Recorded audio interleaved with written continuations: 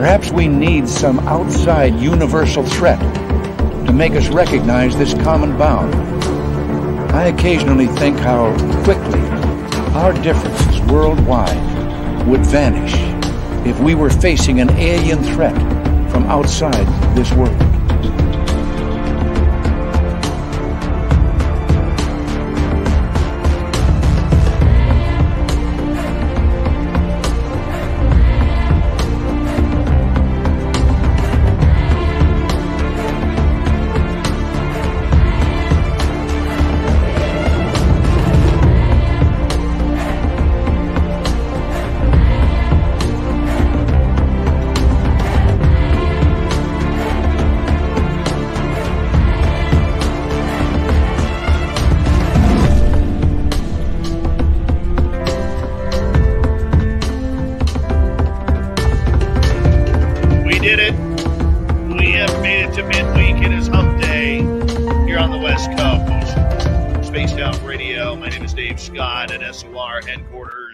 Broadcasting to you live once again, and thank you so much for taking the time to join us. We got a beauty tonight. Gary Voorhis is here from UAPx, as well as the 2004 eyewitness to the U.S.S. Nimitz Tic Tac incident. We're going to get into a lot of UFO stuff with him tonight. Before we bring on Gary and his beard, which are two separate entities, two separate zip codes, let's say hello to everyone in our audience tonight. Simon Wales with a gold medal in Australia tonight. Trucker Andrew is here. Hey, Andrew. Hope you're supporting the convoy, my friend. I really hope you are. I know you are, my friend. Hey, race fan, bronze medal tonight. He gets dethroned. Jeffrey DeRuin, gorgeous cosmic floor. Mike Roberts. Dawn Hendrickson is here. She's looking lovely tonight. And we'll be signing autographs after the show. Line up to the left of the studio for Dawn, to the left of the studio. Give her some time. This is her first time signing autographs, so she may be a little intimidated. Hey, gorgeous Aussie Ange, how are you? Thank you for joining us. Toe Tag, what's up, my friend? Good to see you. The gorgeous Nicole Perron is here. Thank you for coming on in. Todd Purden, Wes H., good to see you guys as we continue on with our roll call tonight. Lester Taylor's here. He'll be signing autographs after the show as well. Line up to the right of the studio, if you don't mind, to the right of the studio. Double Tim, good to see you. Thank you earlier on tonight to Cat Chaser for kicking off the super chat. And tonight, Smithy with a super sticker. Thank you so much. The super chat and super stickers are a great way to support what we do on this show on a nightly basis. So thank you so much. Stunning Samantha, Apollo 11. Good to see you both. Thanks for coming on in. And who else have we got here? Oh, look who it is. It's Doug Shelby, everyone. The Doug Shelby. Yep, he is back. Magnus Zerum, good to have you here. The gorgeous and talented Kira. Nice to see you. Millennium, my man. What's happening? Richard Elmore. Bigfoot Rob. What's going on? And let's see here. Ozzy. Oi, oi to you. Goth White. Good to have you here. Thomas DeLongeth. What is going on? And Project Blue Book, Mr. Lurks-a-Lot, the gorgeous DM. She is a rebel from Red Deer. Yes, she is. Matthew Kennedy, good to see you. And we continue on with roll call. There's the stunning Sugar Britches. As we continue on here, Matthew Kennedy. No, Merle was earlier. No Merling tonight, I don't think. The stunning Melissa Nicole has returned after a couple of nights off. Jeremy Jones, what's going on? Peppa H, good to see you. And who else is joining us? The stunning Avi May. Penman. What's happening, Penman? I hope you never run out of ink, my friend. The gorgeous Aunt Edna. Neil the Security. Sensational Sherry. Nice to see you all. And we continue on with our roll call. The gorgeous Marie S. from L.A. Enzo, what's happening? Gorgeous Arlene Adkinzel has returned. And we better start the radio side of everything, because that's kind of important for what we do here. Robert Rayom, thank you for joining us, and we really appreciate you being in our chat room for the first time. Hope you enjoy. Say hello to everybody. Get comfortable. Mennonite Abe, Bigfoot Anonymous, a.k.a. Connor Flynn. How you doing, buddy? How's the hair? Give us a hair update if you don't mind. We'd appreciate it. All right, we are caught up. Once again, the Super Chat is a wonderful way to support what we do on this show. It's Simon Wales' birthday, everyone. So let's give him a clap. There we go. Simon Wales right there. All right. We're going to kick things off here momentarily. As you can see, there's our man. Gary, you were frozen there for a second. I'm going to take you out and move you back in. I don't know why we got a frozen picture of you, Gary. But we're going to get going here in about 25 seconds. And still frozen. I mean, it's a good pose. I don't know what's causing that freezing there. But I don't know. Weird. Completely weird. I hope it's done on my end. We'll figure it out. Gorgeous L Pepper. There you go. Big J, what's happening? And you know what? It's almost that time, everyone. Let's do us a favor here. We'll mute Gary here for a second. Horns up. Let's rock.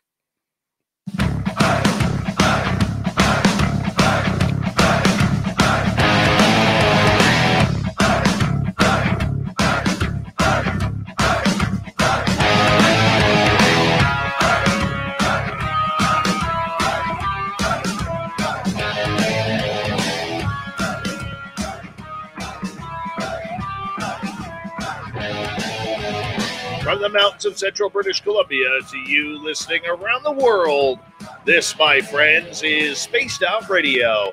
I am your host, Dave Scott, sitting in the captain's chair of SOR headquarters. We welcome you to tonight's show on our terrestrial affiliates around North America, digitally on TalkStream Live, Revolution Radio, and KPNL. All of our archives are free. Go to youtube.com/Spaced Out Radio. Do old Davey the favor, hit that subscribe button. You can follow us on Twitter at Spaced Out Radio, Instagram at Spaced Out Radio Show, and now on TikTok at Spaced Out Radio. Our website is spacedoutradio.com. We have a plethora of features for you. Rock out to Bumblefoot, read Shirky Poo's Newswire. Check out our swag as well. Tonight's show is brought to you by Chive Charities. Help make the world 10% happier by visiting Chive Charities today. You can find them on our website. We got a power show for you tonight. Gary Voorhis comes in to talk about Tic-Tac research. Hour 3, we got the Swamp Dweller. Fedora John is back with the UAP report. Shirky Poo's got the news and the thought of the Dave. So let's get going. Gary Voorhis has a background in mechanical engineering and worked as an electronic and RF technician in the United States Navy. He was a fire controlman and Aegis Computer CEC technician in the Navy, but it was the week of the 14th of November, 2004 that changed his life. He was an eyewitness with many others on the U.S.S. Nimitz Tic-Tac events while on the U.S.S. Princeton. As a result, this experience, he has been interviewed for History Channel's Unidentified Inside America's UFO Investigation, and he is one of the co-founders of UAPx, trying to recreate the Tic-Tac phenomena in the Pacific Ocean. We're glad to have him here. He's a good friend of this show. Gary Voorhis, welcome back to Spaced Out Radio. Hey, thanks for having me back, man. It's very good. I know you're tired. You got a lot.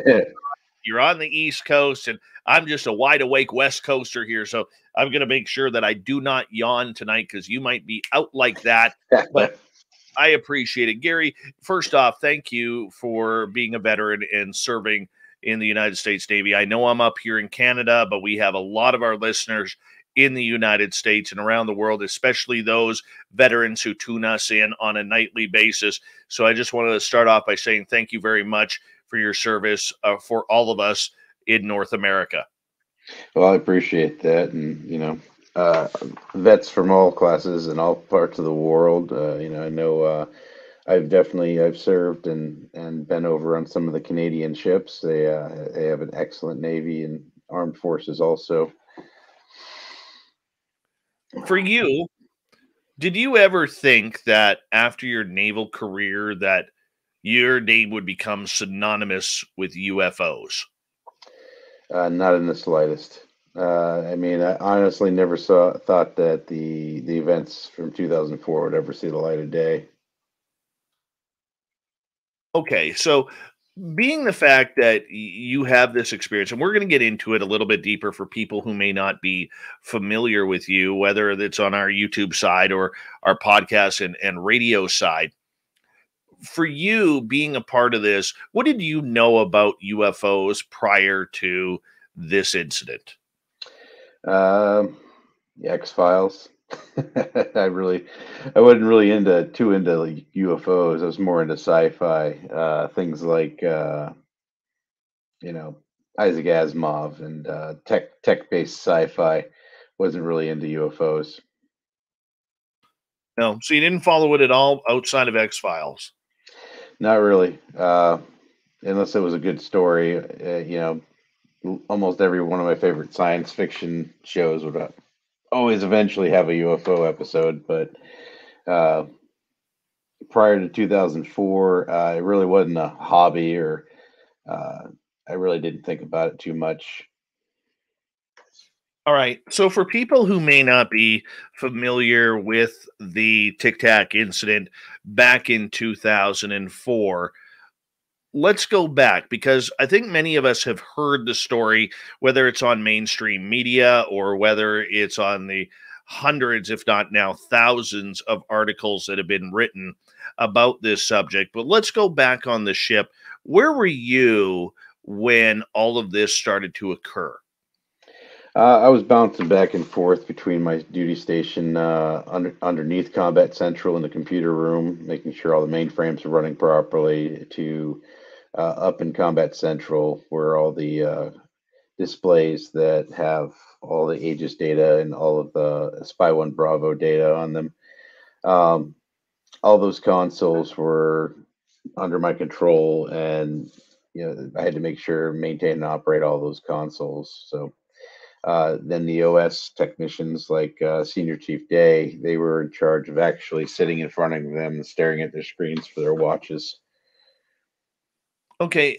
I don't think you've ever been asked this before because, I mean, we look at you now, you're a mid 40s guy, much like Mhm. me and many others out there who are listening. How old were you at this time when you had this position?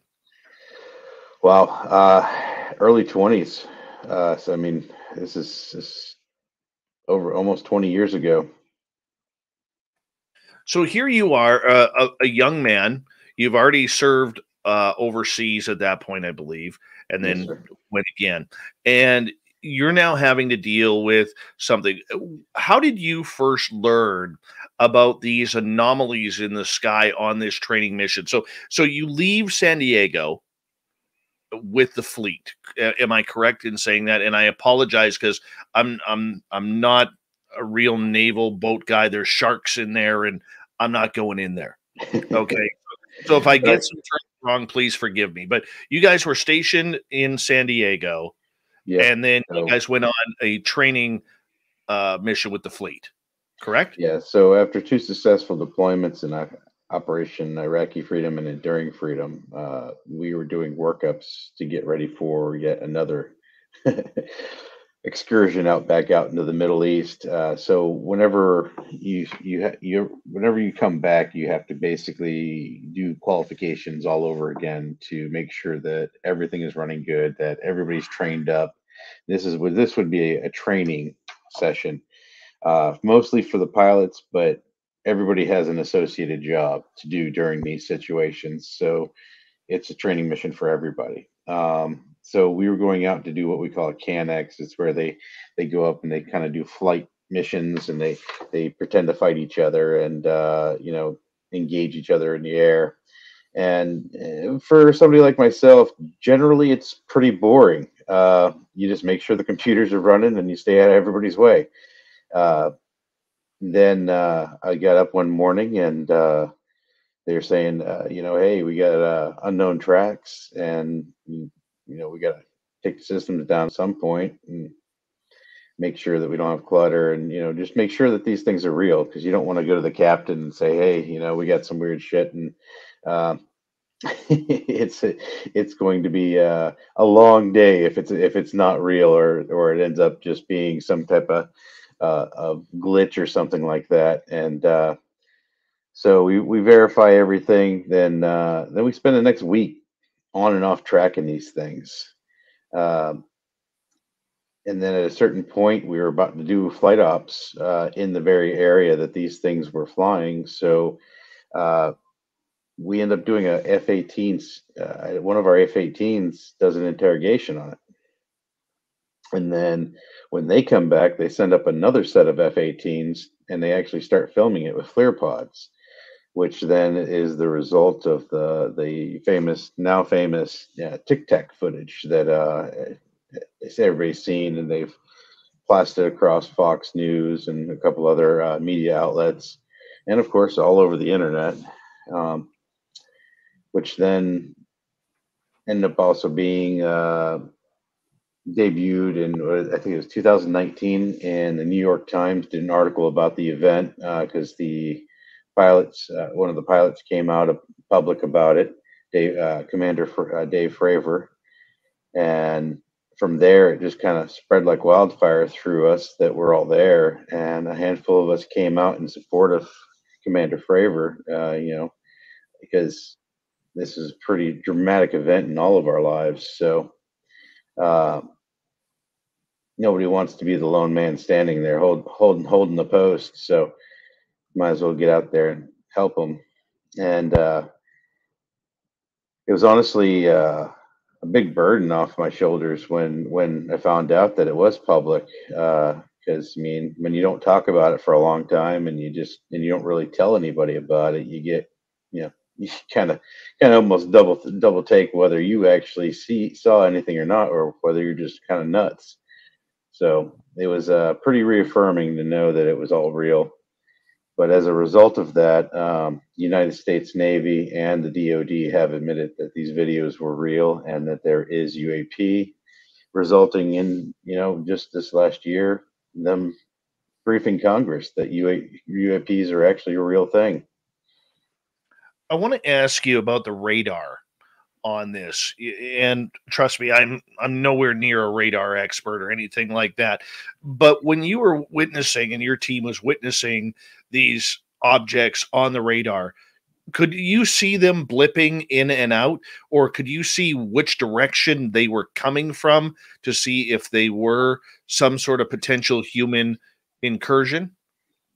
From what we could see initially, which is why it wasn't really like a run over and engage them situation, is they were coming due south at about 100 knots, basically kind of going from Guadalupe down to Catalina, and from down the channel down to Catalina, and they kind of would appear, and they weren't going very fast, but the altitude is what was a little bit concerning, as they're at 28,000 feet or so.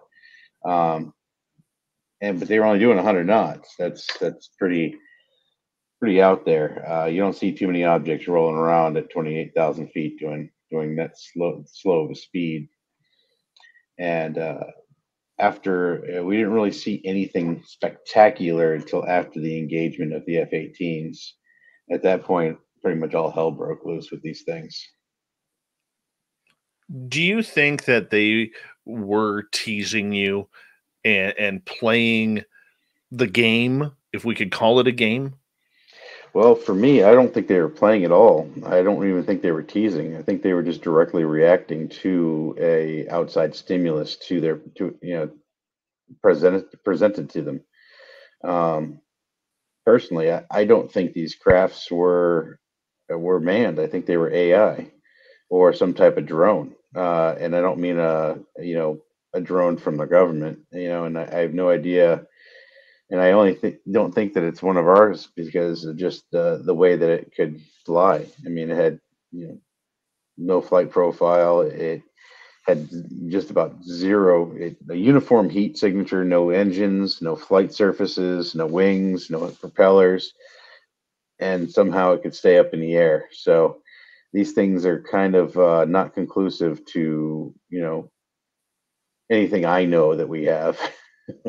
Are you of the belief, now looking back at this, the last almost 20 years here, 18 years for you, that these are of non-human descent or creation? I'd say I'm still 60-40 on the fence with that. 60-40, not of not Earth-based technology, and 40%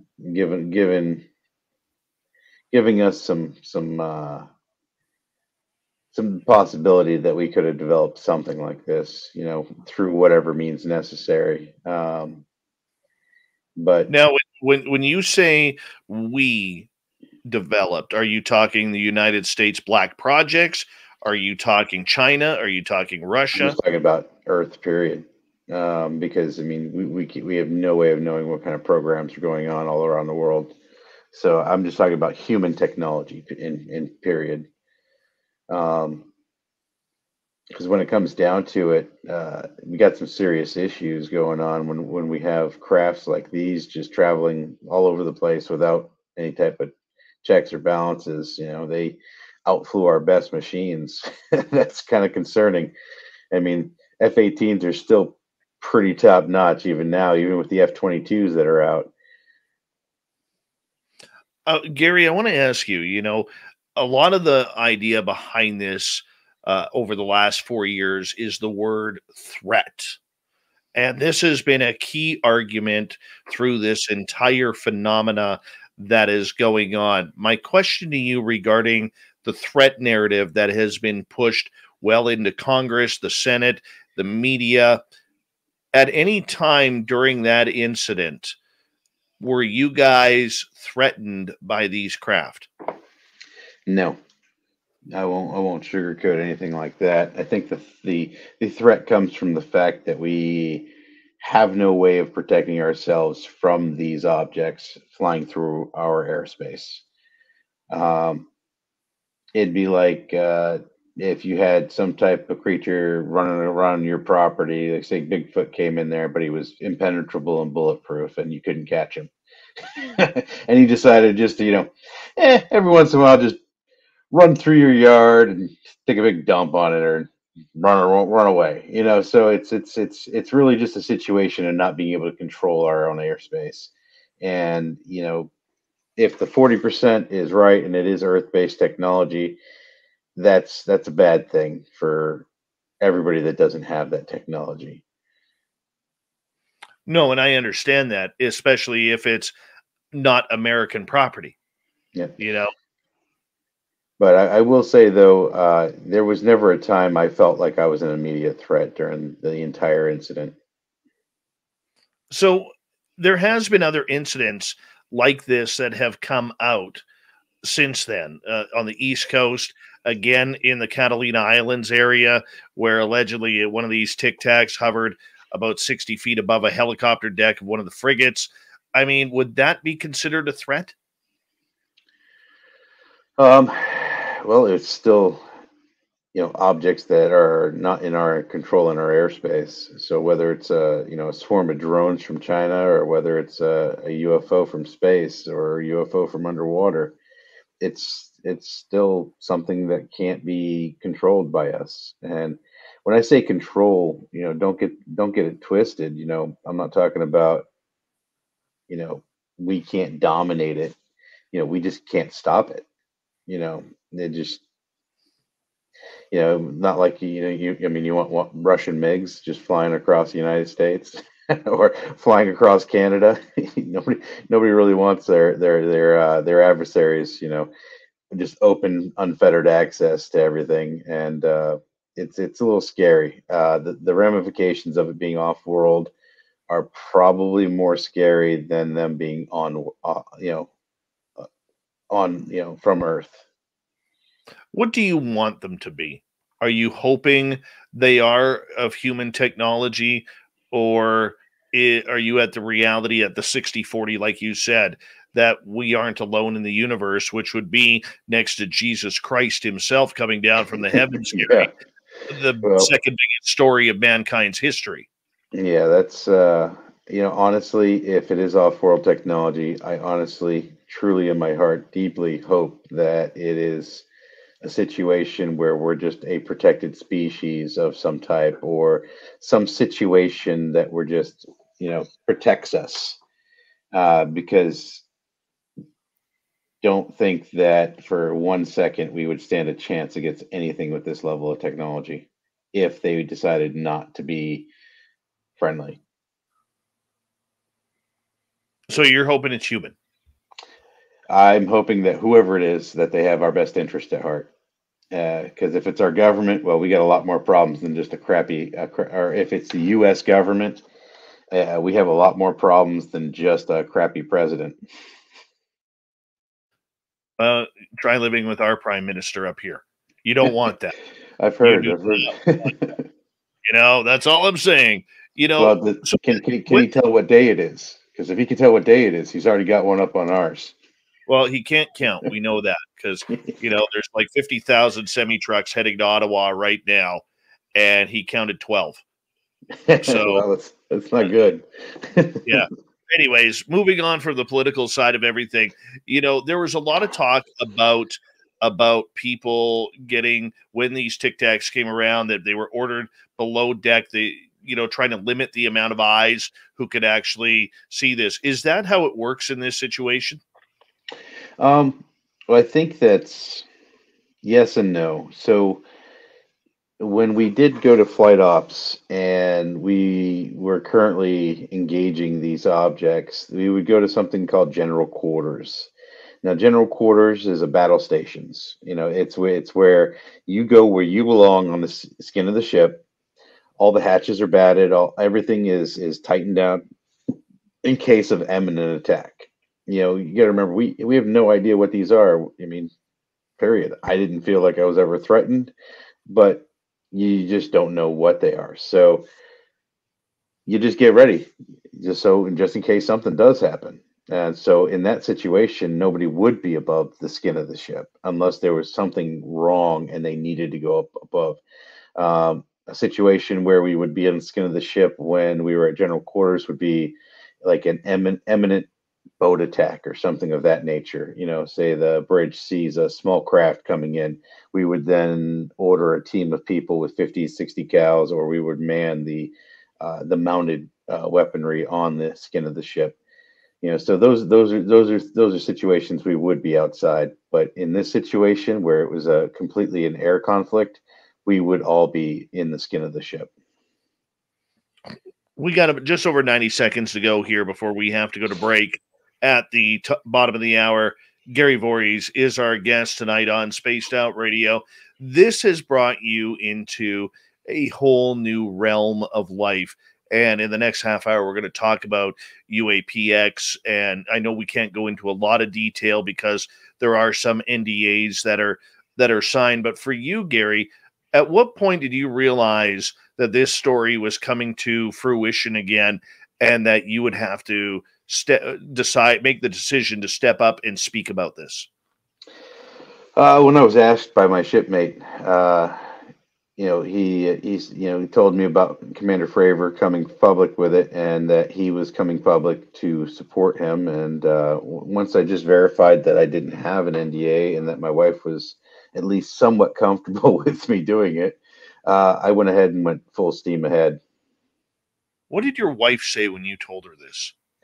She's not real big in UFOs. She supports the crazy idea, all my crazy ideas. So I got lucky in that aspect. No, I understand that. We got 30 seconds, but this is kind of cool. When you told her that this is what happened in 2004, you were part of this. What was her reaction? She didn't really want to talk about it. She is of the she believes me and everything like that, but doesn't really want to discuss the possibility of off-world life. It's scary for a lot of people. It is really scary. All right, and on that note, I appreciate your honesty and your candor there. And I've never heard you actually say that about your lovely wife. So I appreciate you sharing that with our audience. Gary Voorhis is here. When we come back from the break, we're going to learn more about the Tic Tacs. We're going to learn more about UAPx and the science behind UFOs. We're going to grill the bearded wonder that we call Gary Voorhis. And then later on in the show, we're going to talk about helping veterans cope with their issues. We'll be back on SOR.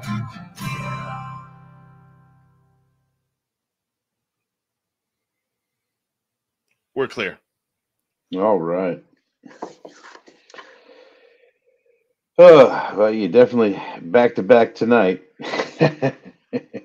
Oh yeah.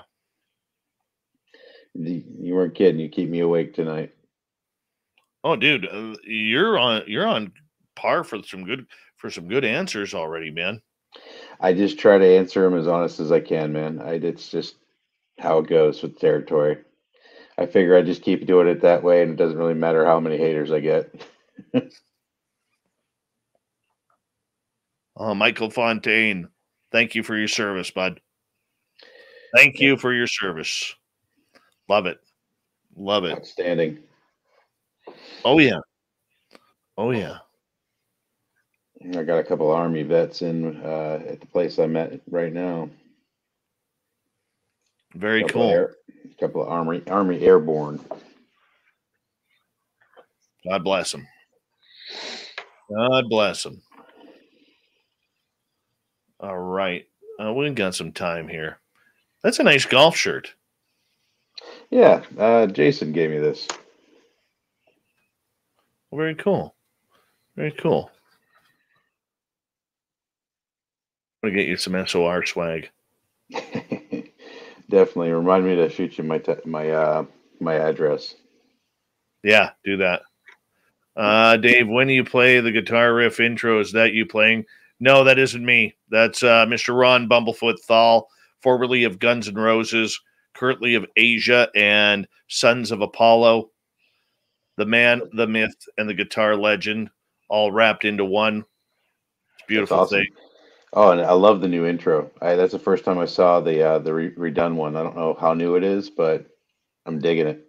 Yeah, that one, Vincent, my video guy, has done a great job on. Fantastic job. He outdid himself with that.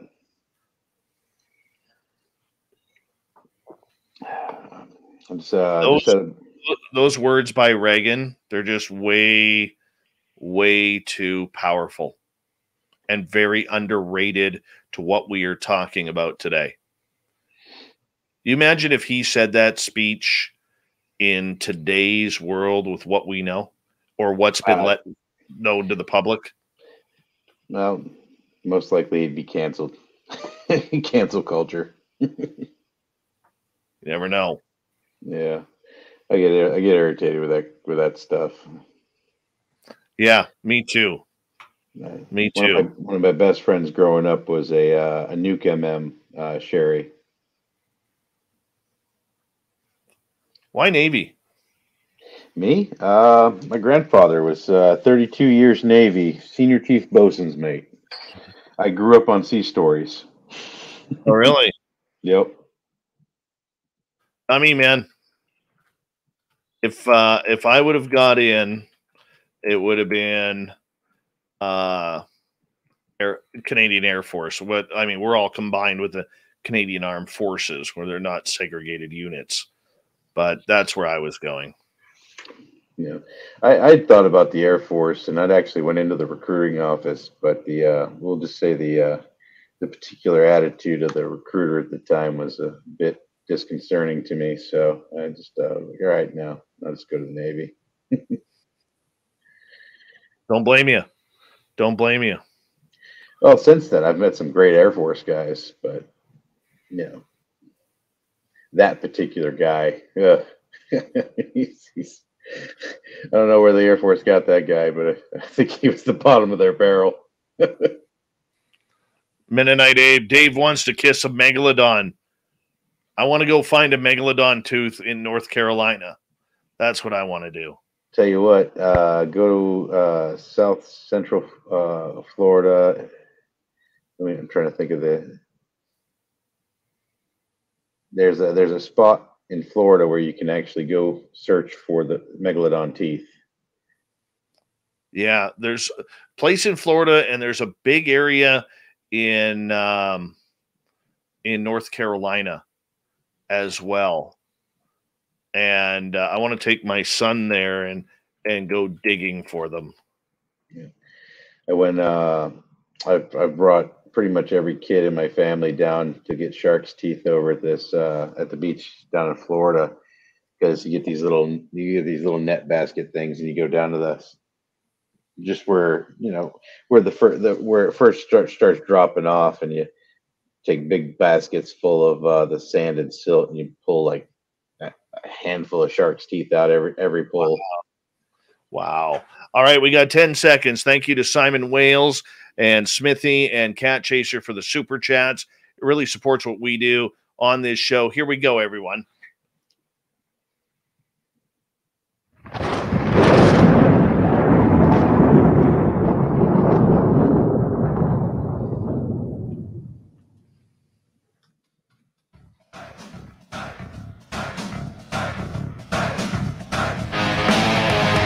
Second half hour of Spaced Out Radio is now underway. My name is Dave Scott.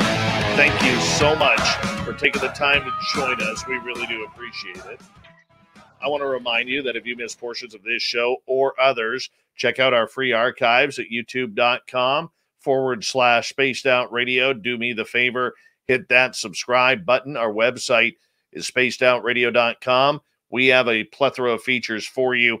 Rock out to Bumblefoot, read Shirky Poo's Newswire. Check out our swag as well. Follow us on Twitter at Spaced Out Radio, Instagram at Spaced Out Radio Show, and now on TikTok at Spaced Out Radio. We continue on tonight talking Tic Tacs, U.S.S. Nimitz, UFOs, UAPx, one of the co-founders of UAPx. We have Gary Voorhis here on the show, and we appreciate you being here, Gary. Thank you for taking the time with us. Hey, thanks for having me back again. Oh, no problem. No problem indeed. Gary, you explained in the first half hour, and if our listeners missed that, you'll want to go back and check the archives on that one.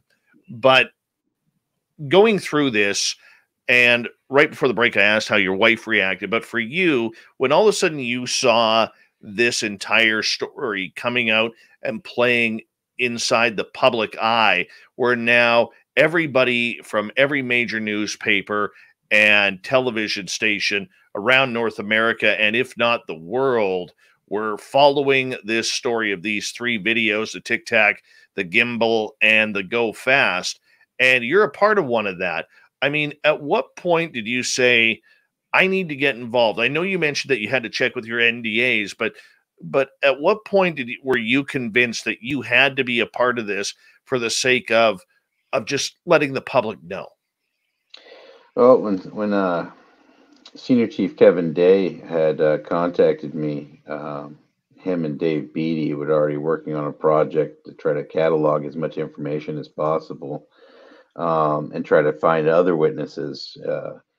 Honestly, the only thing I was honestly waiting for is just the blessing from my wife, because I had been thinking about this for so many years. I had, basically just been driving myself mad trying to figure out what these things are by myself. And I was happy that it was, I was relieved. I was happy. It was like an entire weight had been lifted off my shoulders, like when coming out public about it, it's kind of like, see, guys, you can talk about it now. I wanted to make sure everybody, else could feel that same way. And even if they had to vicariously live through me, that was fine. As as long as it was out and that it was public and that we weren't all nuts. Was it a good point of mental clarification? It definitely was. When a publication like the New York Times comes out with something like this, it's vindication. This isn't the Sun magazine here in the States, or a tabloid magazine, where it's, baby with 5 heads born, and then, oh yeah, and a Tic Tac. This is a mainstream publication, so it was honestly a little overwhelming that such a prestigious paper would even do an article like this. So that just shows you how serious the situation became, and how credible it ended up being. So then the vindication itself is just was everything That's it. It was everything, just being vindicated. It's not just you got too many drinks in me story anymore. Oh, I hear you. I hear you with that. Okay, so let's continue on here because after this incident and after the play, if my timeline is correct, you and Kevin Day, who has admitted to suffering PTSD from this event and everything that's gone on, and we'll get into a lot of PTSD stuff later. Started the UAPx. Prior to that, and even until this day, you guys continue to be attacked by a lot of people in the UFO world regarding the credibility of these videos, of the fact that you didn't see them with your own eyes. You were just looking at blips on a computer screen. I mean, how have you handled the critics who say you didn't see what you saw? There's no way this exists. You just want your 15 minutes of fame, so on and so forth. Yeah, tough. I did see it with my own eyes. I saw the entire video. I saw the better video that you never got to see. I got the 10-minute video that, it basically was the same video, but you also got to see it turn. You got to see a side view of it. You, it still didn't have a very clear defined where you could see the little legs that Fravor was talking about, but you see dark spots where those were. It was twice the resolution of the Tic Tac video. So I'd say that I can stand as a witness to what happened that day. Are you surprised that there has been as much high criticism from people in and around the UFO world? No, why wouldn't there be?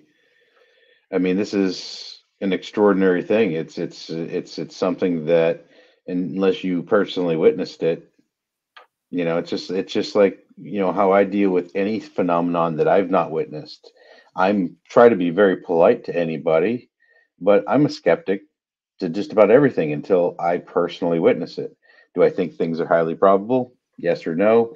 It all depends. It depends on the person, depends on the situation.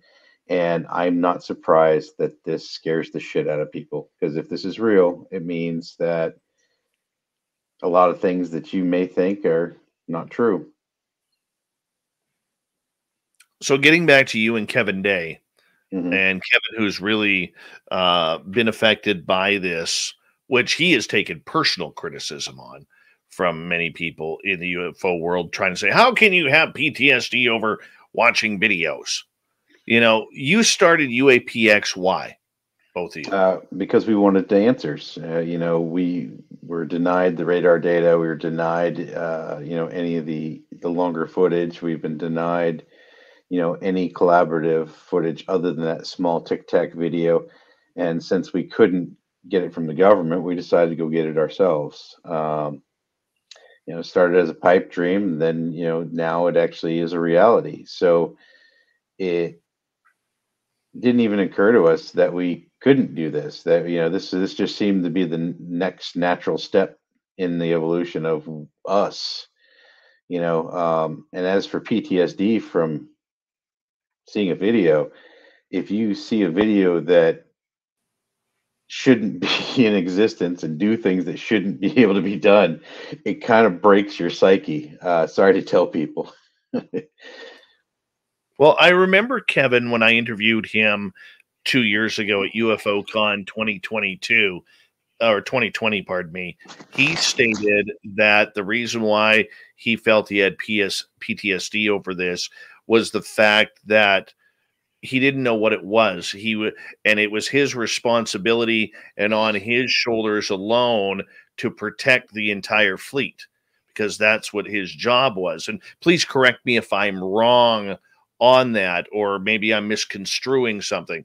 But I mean, that's a lot of stress when you have objects in the air. You don't know what they are. You don't know where they're from, whether they're friendlies or not.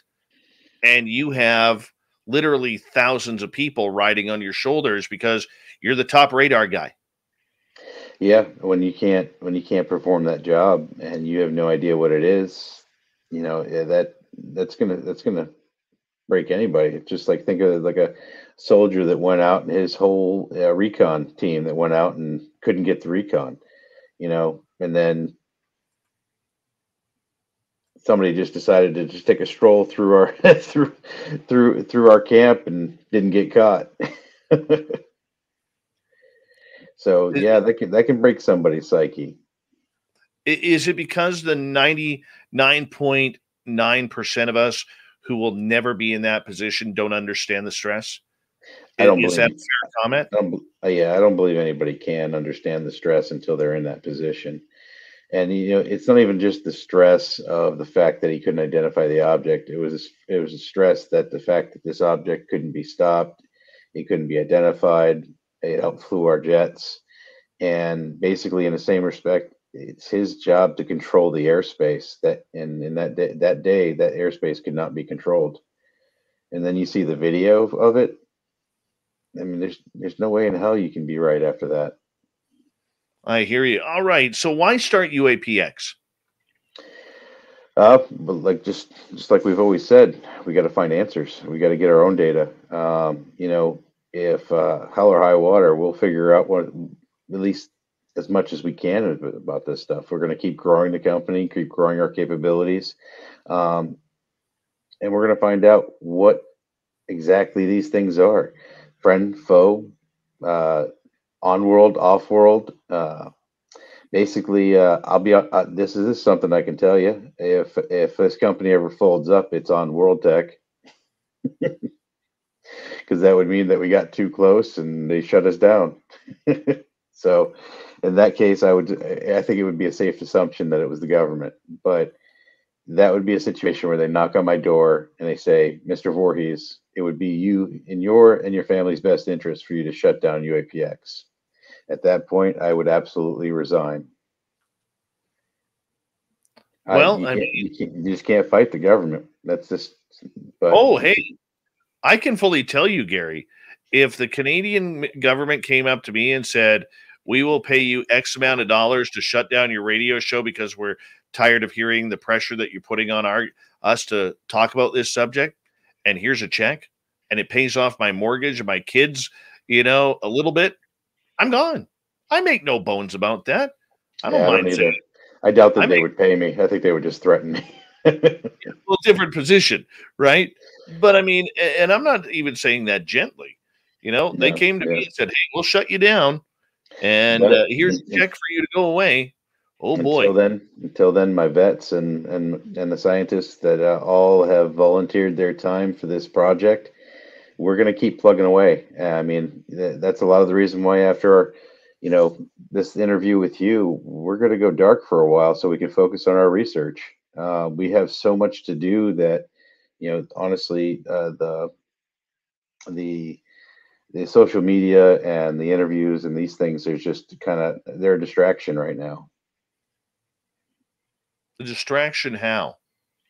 Well, the more we're in the media, the more we can stick our foot in our mouths, the better, the worse off we could be. So I think we all, as a team, we decided that it was just best for us just to focus on the company, grow the company, do our research, get some white papers out there for publication, do the things that we're promising to do so that we can be successful. And I think that in the long run, that's going to be better for our community. In the Because then, last number of months with UAPx, you guys, made no bones about it. You guys did go out into the Catalina Island area, and I do realize that there is a lot you cannot say regarding that due to specific NDAs with media companies and other companies and whatever. And I'm more than willing to respect that. But what was it like for you going back out there to try and recreate that scene? honestly, it was the best thing that had ever happened to me. I felt I finally was doing what I was meant to do on this planet. Leading the team of guys in the expedition and the camaraderie, the way that we were able to work together, it was honestly the closest thing to magic that I've ever experienced in my entire life. I knew from then on that this is what I want to do for the rest of my life. Was that just being back on the sea, or was that just the entire intention of the project?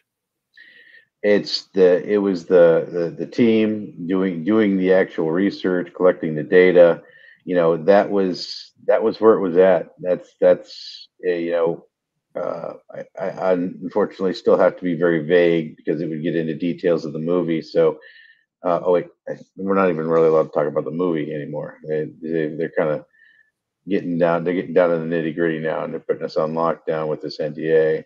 But it's it was an amazing experience that I can't wait to go out and do again.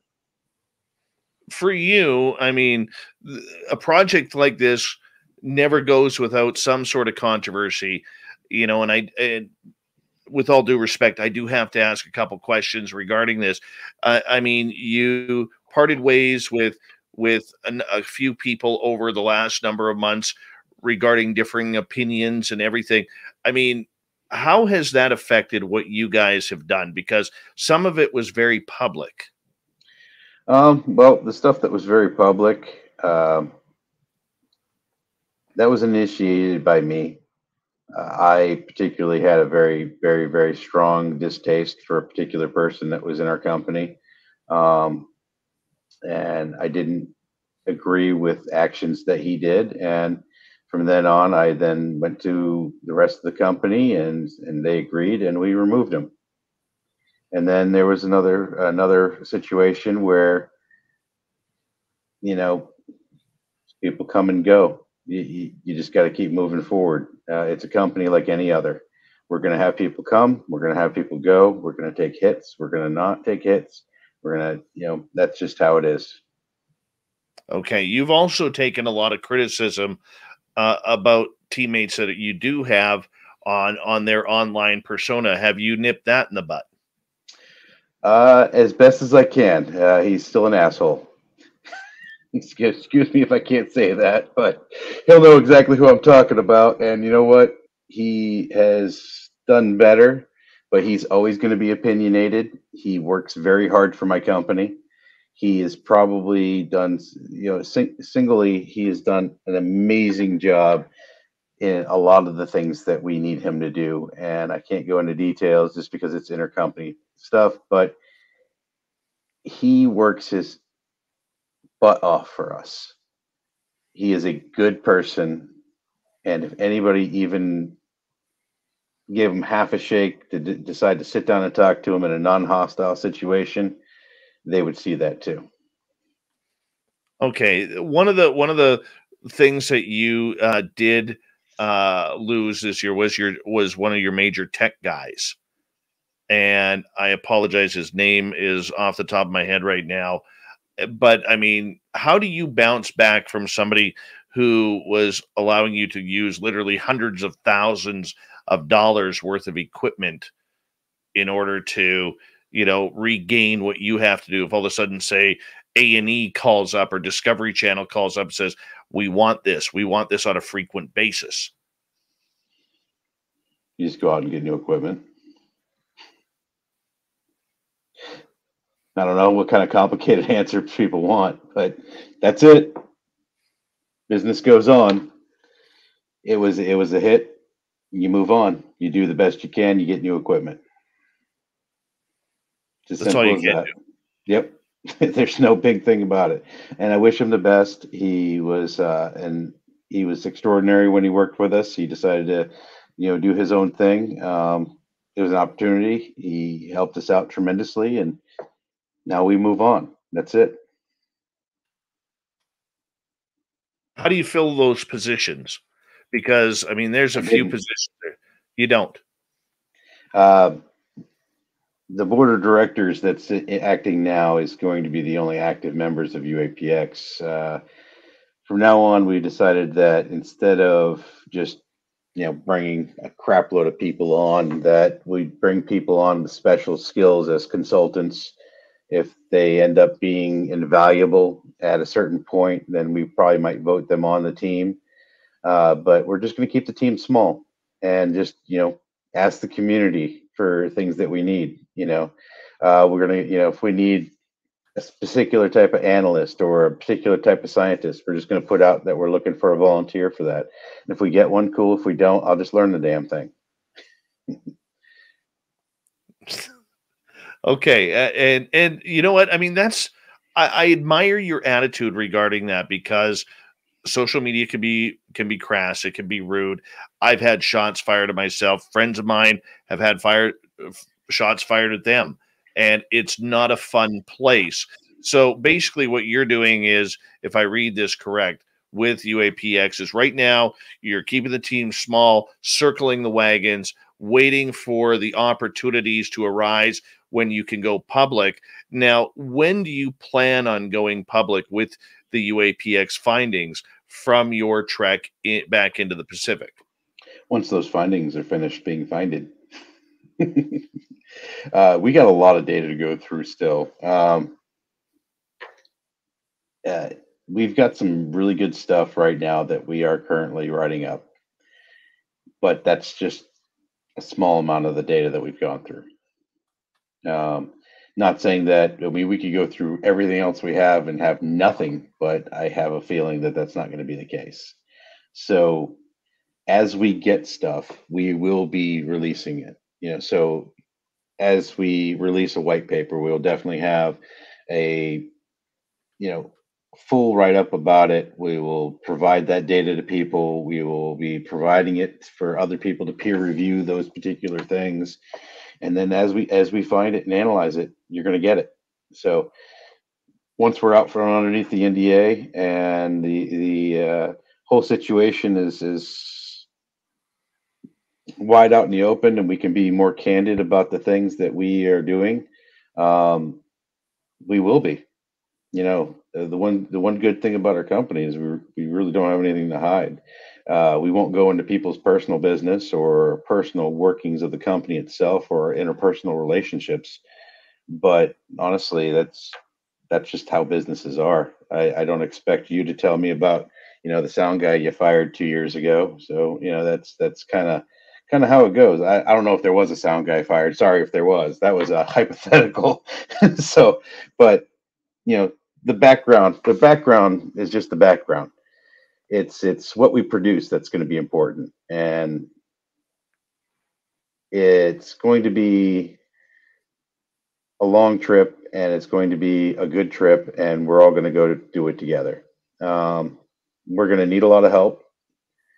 The kind of money that we're going to do for expeditions, unfortunately, doesn't come from Twitter, but the kind of money that does run our everyday operation does come from Twitter and people that support us.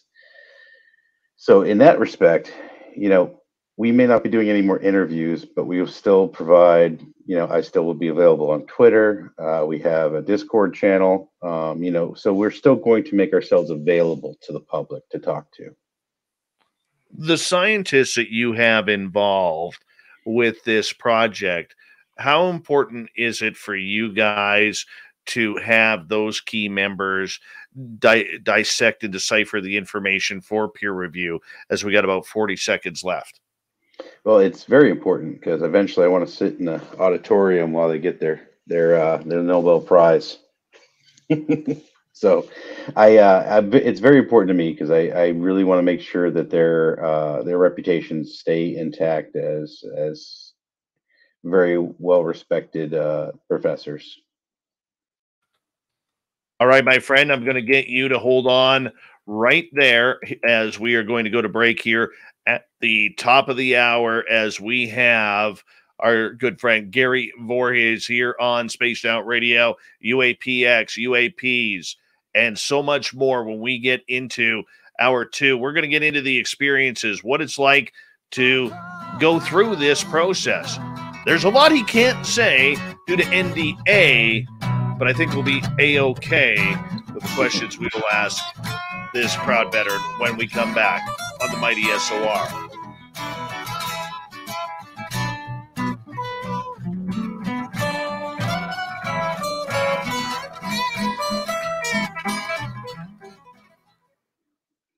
All right, buddy, we got 6 minutes. All right. 1 hour down. Hey, I made it through one. We'll get you through the next one. Oh, only for you, brother. Only for you. Appreciate that. It was bad, Mennonite Abe. It was terrible.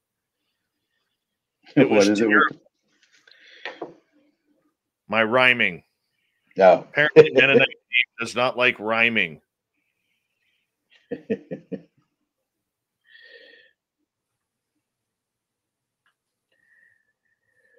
So you guys getting a lot of snow up there? Yes. Yeah, I guess there's supposed to be a nor'easter coming in right where I'm at now. I really don't need any more snow. I'm just hoping that the storm holds off long enough for me to fly home on Friday. No kidding. Oh, I miss my family so much, dude. It's been 2 weeks, and I'm ready to be home now. Don't blame you.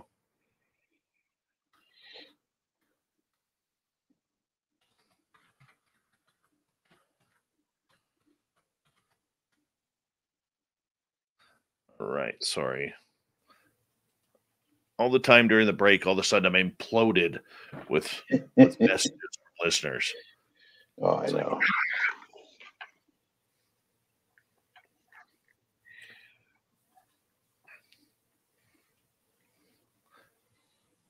Well, hopefully, I'm answering things better than most people thought. But I'm sure it's still not good enough because I know I honestly I can't wait until we can speak more candidly about things. So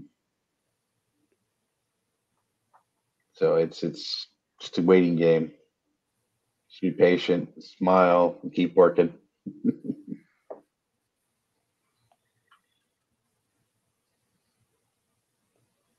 But I am full time doing UAPx now, though. I don't work a day job anymore. Oh, really? Yep. When did you make that change? It's been about 4 months, I think now.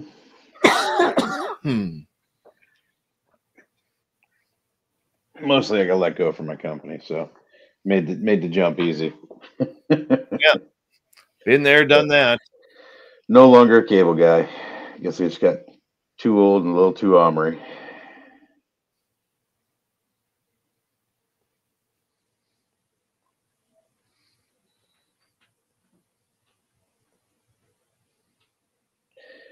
James, you think it blows your mind? Try being there when it happened.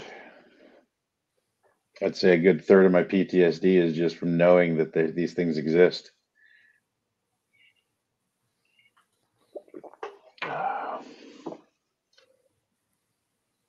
I like UAPx.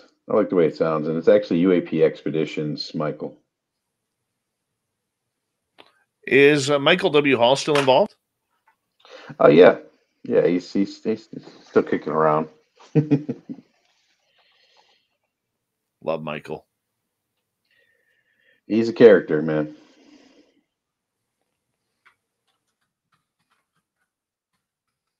Hey, John. Good to see you, man. Thanks for showing up.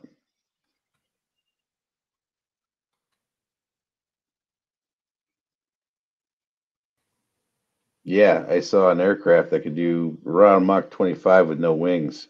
You should worry about that, Abe. Anybody else come on in here? Callie, that already happened. Yeah, they can't release the Yeah, we can't talk about it, though. Not yet. They're NDAs.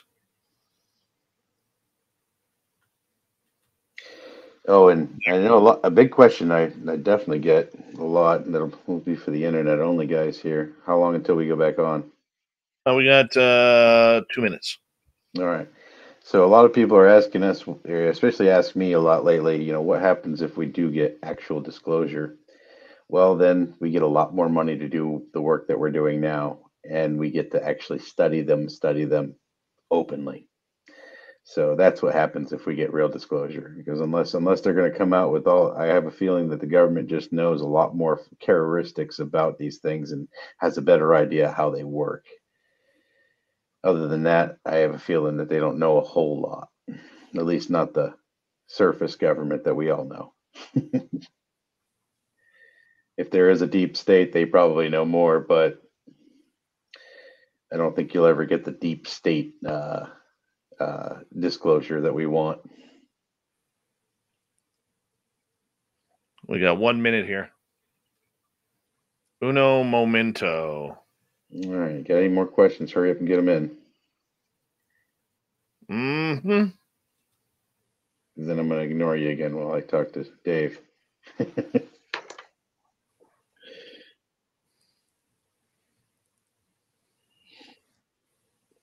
Nope, doesn't mean never. It just means I signed something that said I wouldn't do something until a certain time. Hi, Nikki in Seattle. How are you? Big thank you to Cat Chaser, Smithy, Simon, Michael, and Dry Toast, the best name in YouTube for the just best name of YouTube. Fuck it. And appreciate the super chats, everyone. And we're going to kick off the second hour of Spaced Out Radio coming up here. Like 5 seconds. Polo, yeah. If that's true, that'd be really fucking cool.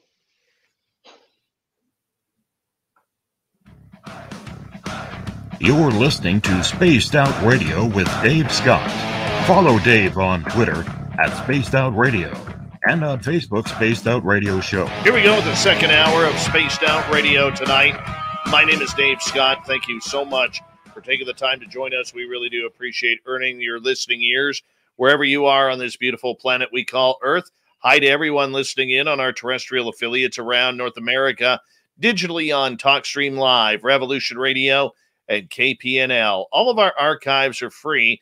Go to youtube.com/Spaced Out Radio. Just do old Davey the favor, hit that subscribe button. The Desert Clam is set the password for tonight in the SOR Space Travelers Club. Fabaceous.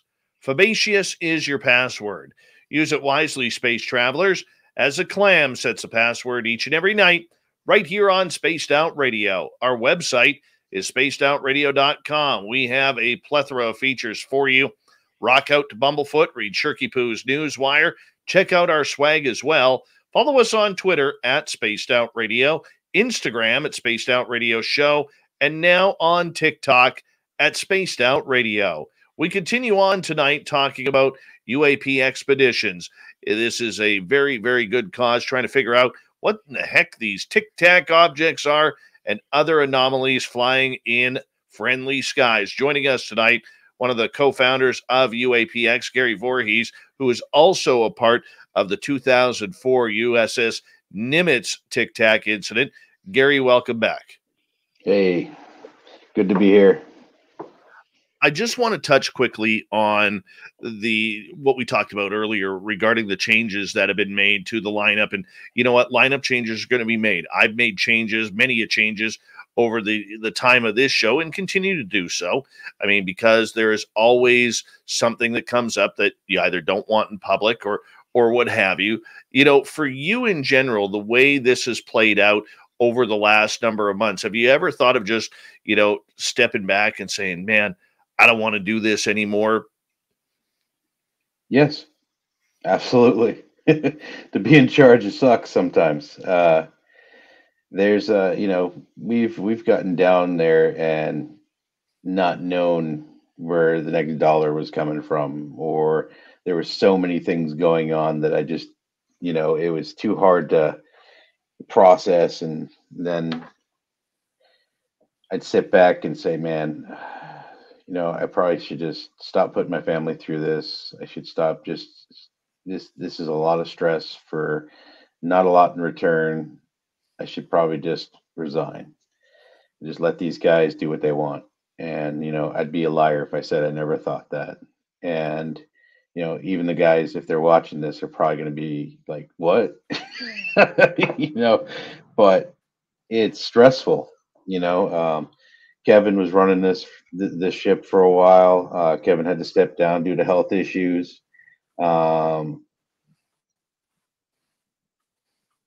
These things are stressful. Everybody looks to you for, the final say or the big opinion. So absolutely, yes, I've thought about quitting. Okay, so the fact that you continue on and you've had to deal with a lot of drama and arguing both behind the scenes in private groups and online and things getting leaked, things that aren't supposed to be leaked, and rumors and everything, how do you keep it together to keep the focus on what's going on? Because there was a lot of heavy type of rumors and words, some combative, some not so combative, some big questions, credibility questions that have gone along with this. I mean, that's a lot on one's shoulders. Well, when it comes down to it, those negative opinions about you only have as much control as you let have over you. Things can get overwhelming sometimes, and yes, you might have these negative thoughts of, giving up and just packing up and just living the simple life, flipping the channels and doing nothing. But when it comes down to it, that's not who I am. I don't really care who calls out my credibility. Show me your proof. Show me your rock solid proof. Show me why you think, and I'll sit down and talk to anybody. I've proven that in the past. I sat down with Mick West. I'll sit down with anybody. I'm not going to sit down for a witch hunt. I think Lou had to deal with the same stuff, except on a much larger scale. And for us, our vindication is when we're successful. Right. Our vindication will be when we've contributed. When we've finished analyzing all of our data. If we have something that's super amazing, I can't wait to watch your faces. If we've got stuff that's just okay, well, we'll keep getting stuff until your face is amazed. But I'm going to keep at it, and as long as I don't get shut down by the government, and even if it's just me sitting with a telescope and a FLIR camera in my backyard, UAPx is never going to die. So as long as, like I said, as long as I'm not shut down by the government, this will just keep going. I don't care about.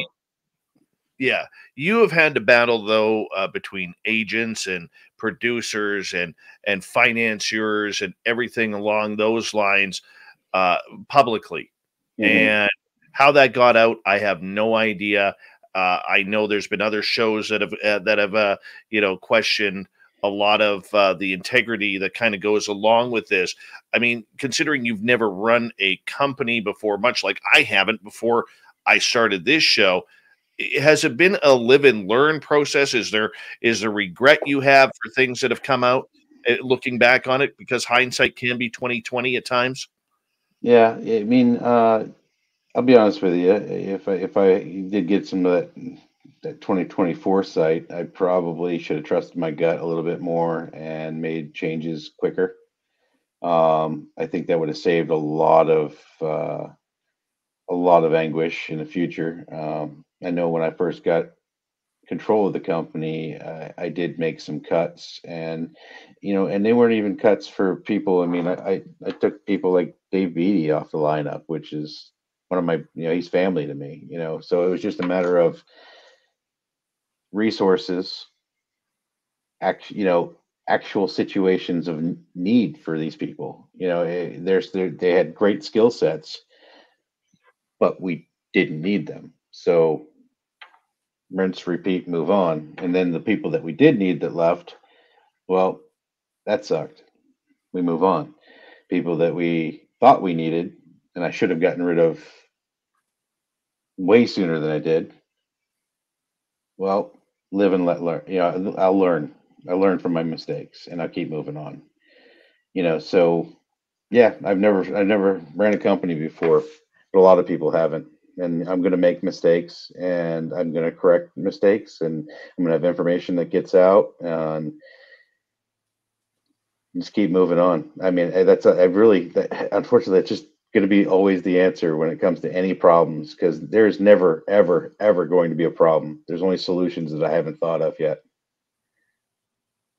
Okay, I want to move on because I know we are running out of time here in regards to a lot more I need to ask you in the next 45 minutes. You brought up Lou Elizondo's name. and the pressure and everything that he has, being, to quote end quote, the face of the franchise, so to speak, regarding ufology, which, there's been a lot of questions about Lou's credibility, his position as a spy, his position as someone who is an interrogator by train, somebody who has been a war hero, a patriot. I mean, there's a lot of love and there's a lot of hate for the man. I mean, I know you've talked with him and had conversations about what's gone on. And did you know Lou before he became public? Only in the respect that when he was with Stars to the Stars Academy, and when he was doing the first season of Unidentified, I had spoken to him on the phone, and he had, he's the one that called me to ask me if I wanted to be on the show. And then Chris Mellon came out and interviewed me, and then I speak to him on occasion.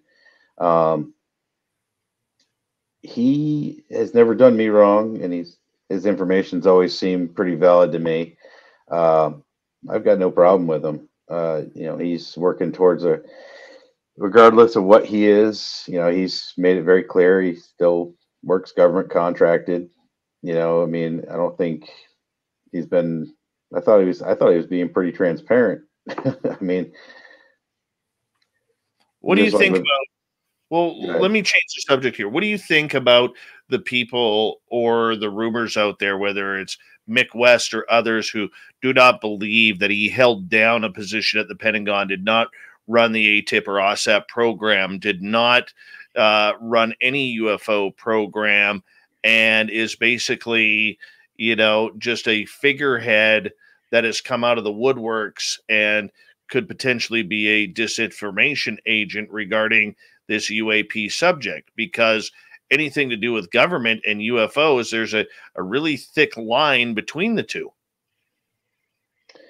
Yeah, I think it's hard to prove it one way or another. And you know me from everything else. I'm not going to sling any mud where I don't need to. And I personally think that the man has good intentions and is trying to drive this at least in the direction that we want to. So I say hang on and enjoy the ride for now. If it comes up later on that he was a disinformation agent, well, I mean, how are you going to find out? I mean, how are you really going to know? I mean, just because somebody's opinion. I mean, when it comes down, I think the only thing that really was up for debate is whether there was two different ATIPs, whether there was like a boys club ATIP that he was in charge of, and then, the one that was being funded. I don't know enough about that really to have an educated answer about it. Mm-hmm. Okay, so him being the face of the franchise, taking a lot of the heat that has become the UFO world, do you think it's fair what he has gone through? I mean, you were kind of doing the same thing, Gary, but on a much lesser scale, persona-wise. Yeah, he if he's dead nuts exactly who he says he is and everything like that, which I don't have any reason to believe he's not. The man's taking a lot of crap for us. So no matter what, you should give him a little respect for just being able to take all that crap and continue on doing what he's doing. So with that respect, I salute him. Keep doing what you're doing. Keep paving the way for guys like me. If that paves me as the next insider, I don't really care. Opinions are like, what? Everybody's got one. It happens. It really does. Let's get to some audience questions here. All Magician right. Joshua is asking, he says, first off, thank you for your service. Lieutenant Ryan Graves said at first Tic-Tac seemed oblivious. Later, there was a near miss. What do you think the thoughts on their change of behavior was? I think they were directly reacting to the officers flying towards them. so they're flying in to investigate these things, and these things are then reacting to them.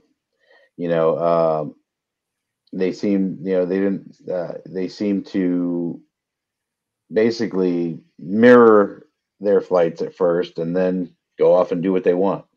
Um, that's really, that's all I can say about it. I mean, that's the only thing I really observed, is the fact that these things just really didn't do anything. They were very benign until they were engaged. All right, let's go to Kim here, who is asking, now, did you actually see the Tic Tac for yourself, or was this just on video? I did see the full video, and if you count seeing them way the heck away on the horizon through the big eyes, I did see them through the big eyes. What they look like through the big eyes? A speck that moved really weird. And basically, when you're looking at one of these specks, until it actually moves in a very, in either straight up or they would just disappear instantaneously, you really wouldn't know you were looking at them until they moved. When they moved, I'd know for certain that I was seeing one. Kind of like all the blurry videos that you get to see online. No, I can fully understand that. I'm just thinking, like, here you are.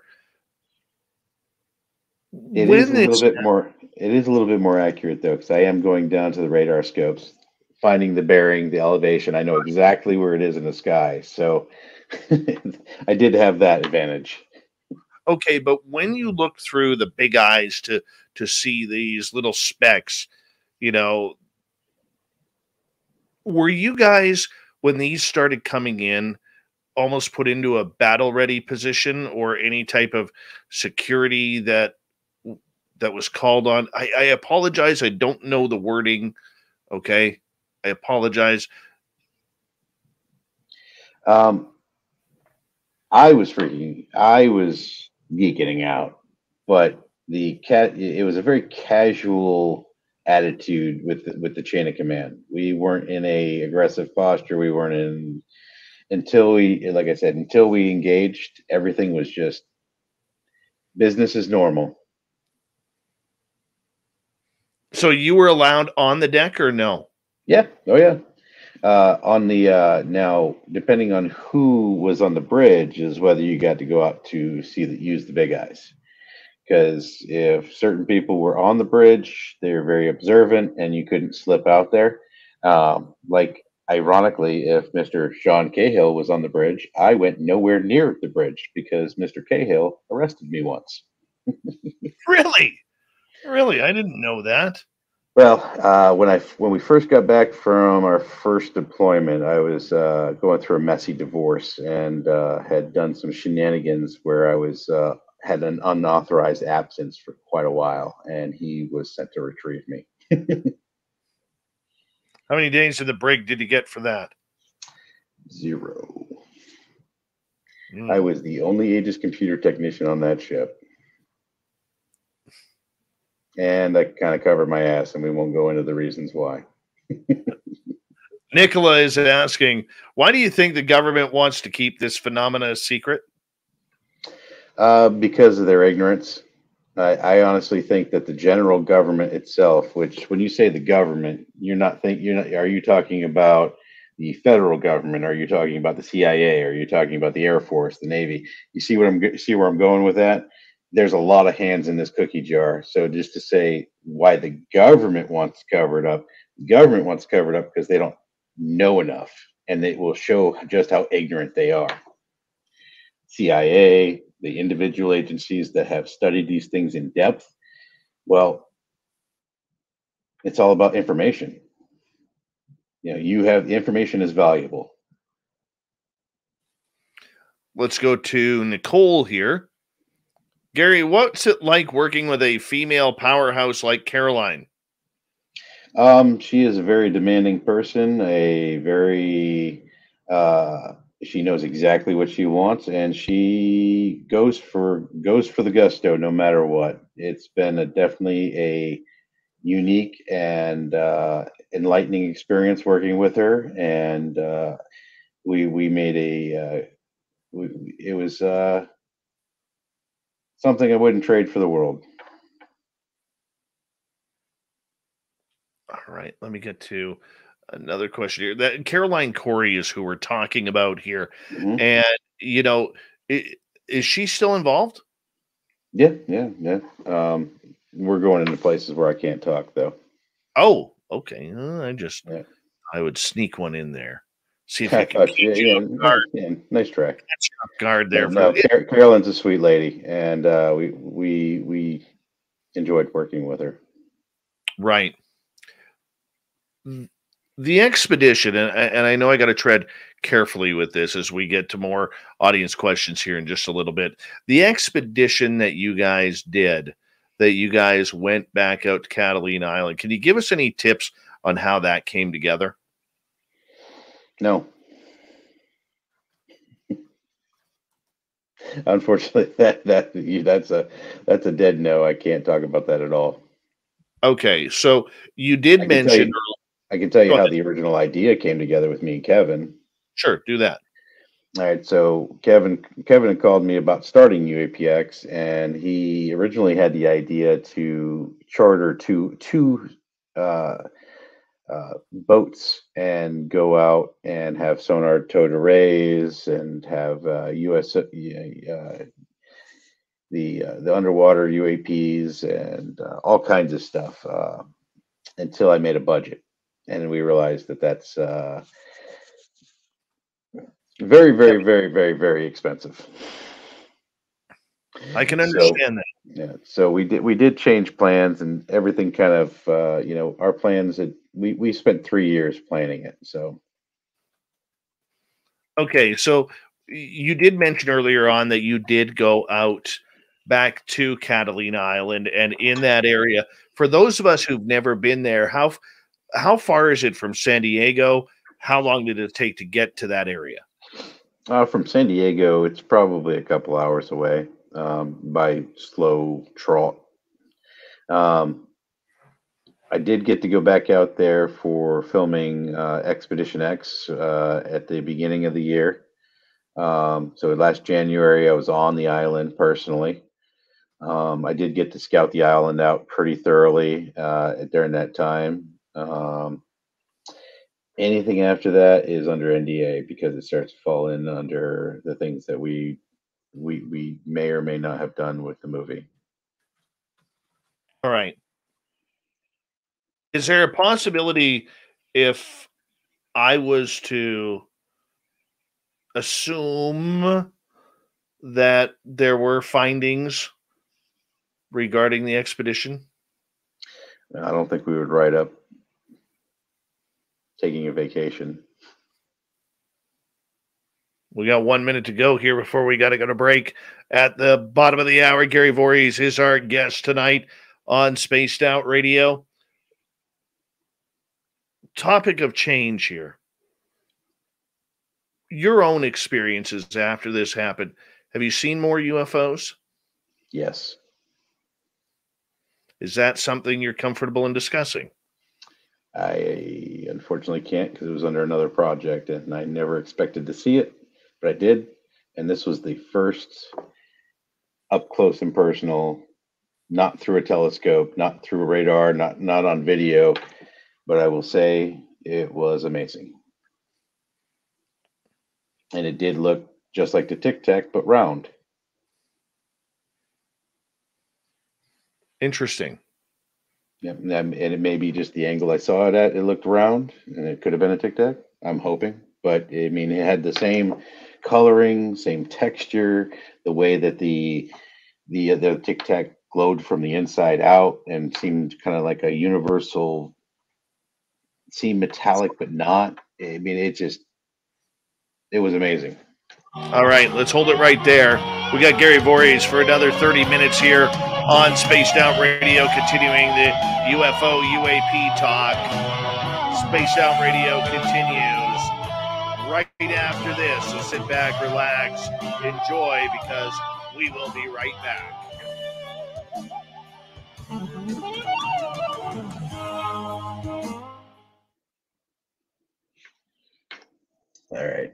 All right, there we go. We're clear. All right, Kim. No, I've never seen a being other than the things that are on our planet. What's the Calliope, timeline if on Gary this? can say, does this mean Gary didn't see a Tic Tac on the UAPx Catalina trip? I don't think he can say anything to do with that right now. No, I can't. I'm just trying to go Greg, back through here. Greg is asking, why did it take a few days to engage? You'd have to ask my superior officers. To be dead honest with you, I was E4 at the time, which basically means I was not in charge of anything other than the computers and running stuff. I had no operational pull. I was not very important when it came to chain of command, and you would have to ask my captain. And since he denies the event, has your captain ever come publicly on this? Nope. According to him, nothing ever happened. He went that way, eh? Yep. Yeah, he wanted nothing to do with this. He didn't really want to do anything even when we were there. Is he pissed that all of you have come out? I don't think he cares. I'm pretty sure he's just in a cushy job somewhere at this point. So I think he's just all right. Stryber said in an interview, military people who interact with UFOs sometimes have their family members start having experiences. Did that happen to me? Not that I know of. A lot of my family is kind of crazy anyways, so I'm not sure I'd believe them. Yeah. Then let's see. Do you believe in underwater alien bases? I think it is highly plausible, but if they're not bases, then they would be refueling depots for hydrogen-based some type of cold fusion. Game Vet is asking, where's the data? Radar, sonar pics, videos. The 3 videos don't show anything. They do show a lot to the skilled eye, and your guess is as good as mine where all that data went. Number of questions about Sean Cahill. He's on his own personal media blackout. He's writing a blog for Medium, and at this time doesn't feel that he needs to say more. Sounds good to me. I'm about to do the same.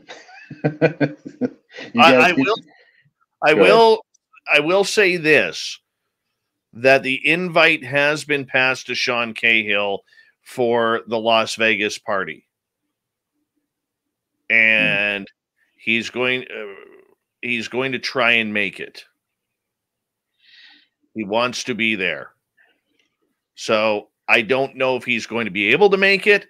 I'm hoping he will make it. Fingers crossed that we could get Sean Cahill back in front of SOR soon. Nice, good people, but you got to remember the public, and especially UFO Twitter and everything like that. It gets to be too much sometimes, and you just got to pull back and do your thing for a while, and then come back reinvigorated. I have no idea. I've spent a lot of time away from the family this year already. I know that's in April. Matter of fact, my birthday is the 25th of April. So if anybody wants to give me a gift, no. But if it is all possible, I will try to be there. Well, you are invited. I appreciate that, sir. We love Gary. Everybody's invited. I thought you would get. Yeah, I know a lot of sailors won't come forward, and I know why. There's still too much of a stigma left on it. A lot of people either have their own businesses, a lot of people are still working for the government, and some of them are still actually active duty. So, but I hope in my heart that some more come out. I really thought, after your incident, many other incidents that became public, I really thought that we would see the floodgates really open. Well, I mean, look at what we've got in just the last 5 years, though. I mean, compared to what we got for 70 years, that is kind of like the floodgates. I mean, we've literally have Congress being briefed about UAP. I mean, that's amazing. I mean, no matter what anybody says, that's absolutely amazing. Even if they're just giving bullshit, it's still they admit they're real. That's big. Well, trust me, I know that. All right, man, we got like 10 seconds left. Thank you to Magician, Michael, Cat Chaser, Smithy, Simon, Michael again, and Dry Toast for the super chats. Here we go with the final half hour with Gary here, guys.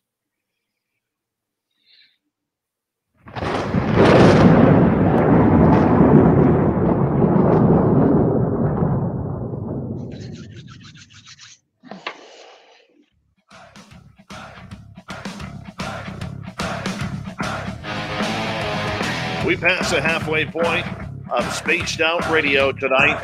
My name is Dave Scott. Thank you so much for taking the time to join us. We really do appreciate earning your listening ears wherever you are on this beautiful planet we call Earth. Hello to everyone listening in on our terrestrial affiliates around North America, digitally on TalkStream Live, Revolution Radio, and KPNL. Remember, all of our archives are free. Just go to youtube.com/Spaced Out Radio. Just do me the favor. Hit that subscribe button, our website, spacedoutradio.com. We have a plethora of features for you. Rock out to Bumblefoot, read Shirky Poo's Newswire. Check out our swag as well. Follow us on Twitter at Spaced Out Radio, Instagram at Spaced Out Radio Show, and now on Twitter, or TikTok, pardon me, at Spaced Out Radio. We continue on with Gary Voorhis till the top of the hour, UAPx, UAP Expeditions, the U.S.S. Nimitz sighting of the Tic Tac. He was there, and he's got the beard to prove it. Gary, welcome back. Hey, how's it going?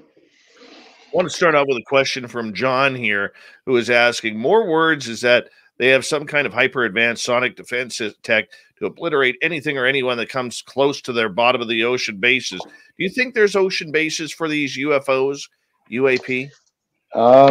I think if they're not bases, then they'd be refueling stations. The most plethora abundance of hydrogen would be available in the ocean. And since, we haven't really gone in most of it, I think that it would be the best place to refuel. All right. Spaghetti Lee is asking, do you feel that more sailors or witnesses from the Nimitz, and I'll add to that, other events or other ships will come forward eventually? I think I really hope so. I know with the Nimitz encounter, it's hard because a lot of those guys are still active duty. Some of them all hold clearances still, work for the government. At least the guys you want to come forward are in those positions. Maybe as they retire, we'll get more people, and I hope that the stigma goes away, and then the government actually will let these witnesses come out and talk to us. How many sailors have reached out to you personally? Maybe they weren't part of the Nimitz or whatever, but maybe other, from other bases, other ships, and reached out to you and say, I saw that.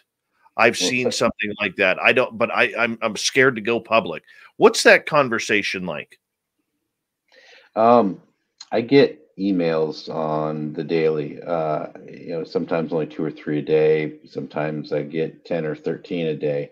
But over the entire time since I've come out public about this, I've had thousands of emails from civilian pilots, military pilots, soldiers from Iraq, Afghanistan, people stationed all over the world that tell me their stories, that, you don't know who I am. I'm not going to tell you who I am, but here's my story. And that basically says that honestly, I hold a lot of that as credible stories.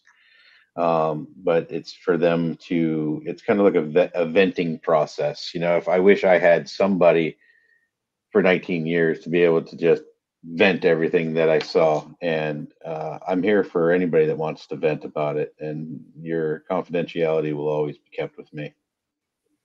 Okay. So these people obviously, of military descent feel comfortable in sharing that with you. Are in those stories, and I don't want to pry too much because those are private letters, don't need to know names or anything along those lines. Generalities about it though. A lot of orbs, a lot of tic tac shaped, cigar shaped stuff, especially in near Europe and in Scandinavia, a lot of cigar shaped objects. Um, some of them are pretty wild, some of them aren't, but a lot of them are very similar to the stories that we tell about the Nimitz encounters and like the 2015 event off the East Coast too. So the similarities are a bit eerie in some of these letters. So it's just kind of confirms to me in my mind that we're on the right track. Are you surprised no one from that 2015 has come forward yet, Um, like you guys did? Or do you think there were I thought, tighter I thought, NDAs put in place? I thought that's what Graves was from. Well, Graves was a pilot, but I mean, I'm saying other shipmates, people like in your position, except on the East Coast. Yeah, I'm actually surprised that more people haven't come out about it. Or maybe they just don't have as big a mouth as I do. True. That is one large mouth. Let's just be honest here. Yeah, All right. lots of I mouth. like this question from Apollo. I saw some animations that show the Tic Tac having little feet-like appendages. Is this accurate, or was this completely featureless? All right, so it was reported by Commander Dave Fravor that there were L-shaped appendages coming off the bottom. That was he is an eyewitness.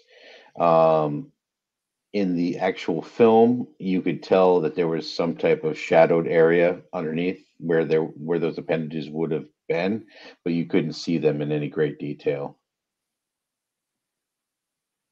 Okay.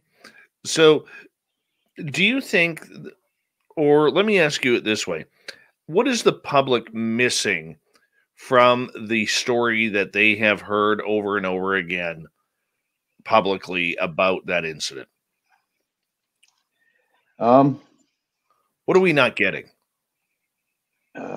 Probably how much precedence it's been set. Just the fact that we have what we have with this. Um, you have everything I have. I mean, that's just the simple truth of it. And this, yeah, we've told you everything we could remember. 20 years ago was a long time, so we've told you everything that we could possibly remember. Um, Now it falls in the government hands if you want to know more about it. So start getting good at FOIA requests. Anybody gets a good FOIA request with some good, get me some information, I'll be pretty happy. So far, all the ones from people I know that have done, they've come back with either inconclusive or they're just not going to give it to us. Have you been asked to testify in any sort of future congressional hearings if they happen? I've been told that I would be included in them, but I haven't been asked to join any of them. Would you? Yes, I would testify in front of Congress. You think you'll ever get the opportunity? I really hope so. It would be. I think we would actually achieve something, and if we could at least get, even if it's just the pilots and the more higher ranked people, I would just like to see some open door hearings about it. I want to ask you regarding the public perception of this, because this being a 24-hour society, we take things in, we get offended or concerned, and then we drop it for the next whatever case it is.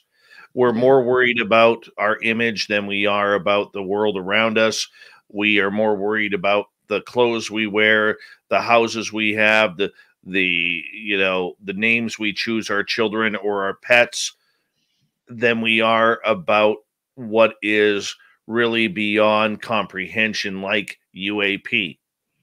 My question to you regarding this is, do you think the public even cares about this subject? Granted that every time something UFO is on the air or printed in a newspaper or on television, it's always very highly rated.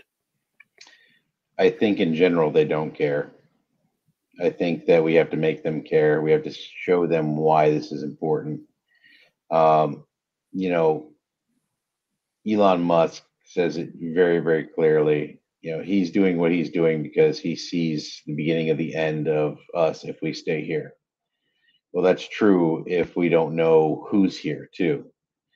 You know, we may not be able to succeed to get off this planet unless we have technology to get off this planet. If we could find, like, say these ships are all, they say they are alien, but they're all AI driven on world that just monitor this planet. They left them behind. Well, if we can get a hold of this technology and use it, that means that we are now an interstellar race. That's a big thing.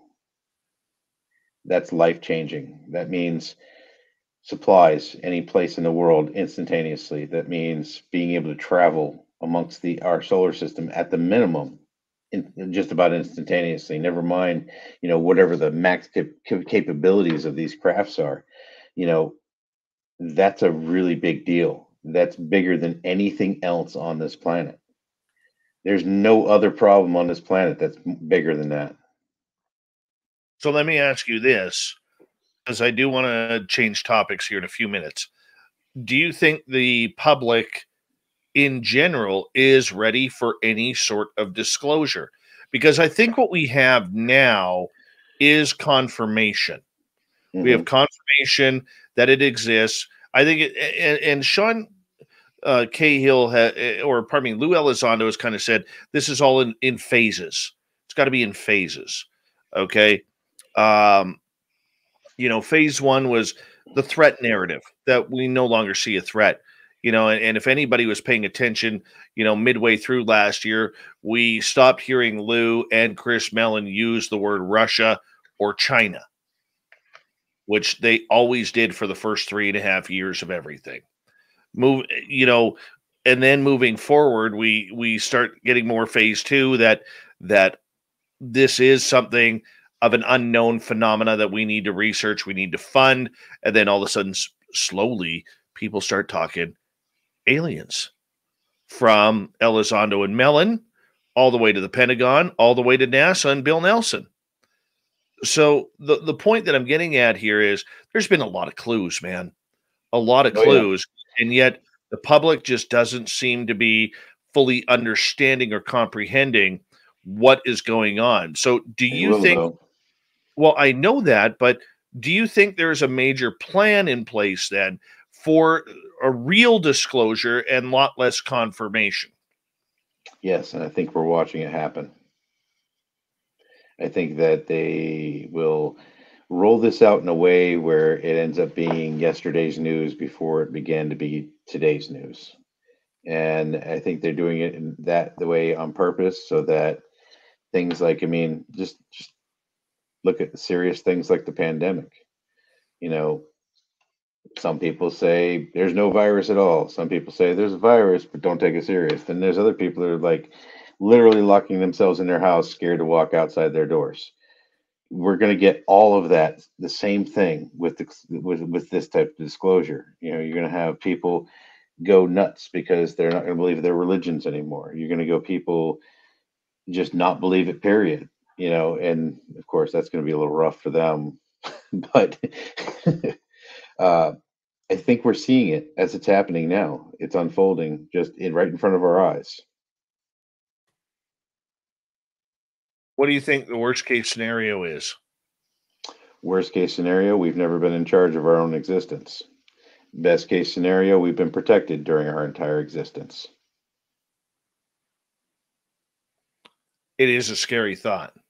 It is. It's big. It's bigger than anything anybody's ever thought when it comes to our human existence. It's literally the same feeling everybody had when they realized that the world was round. We're coming to that same crossroads.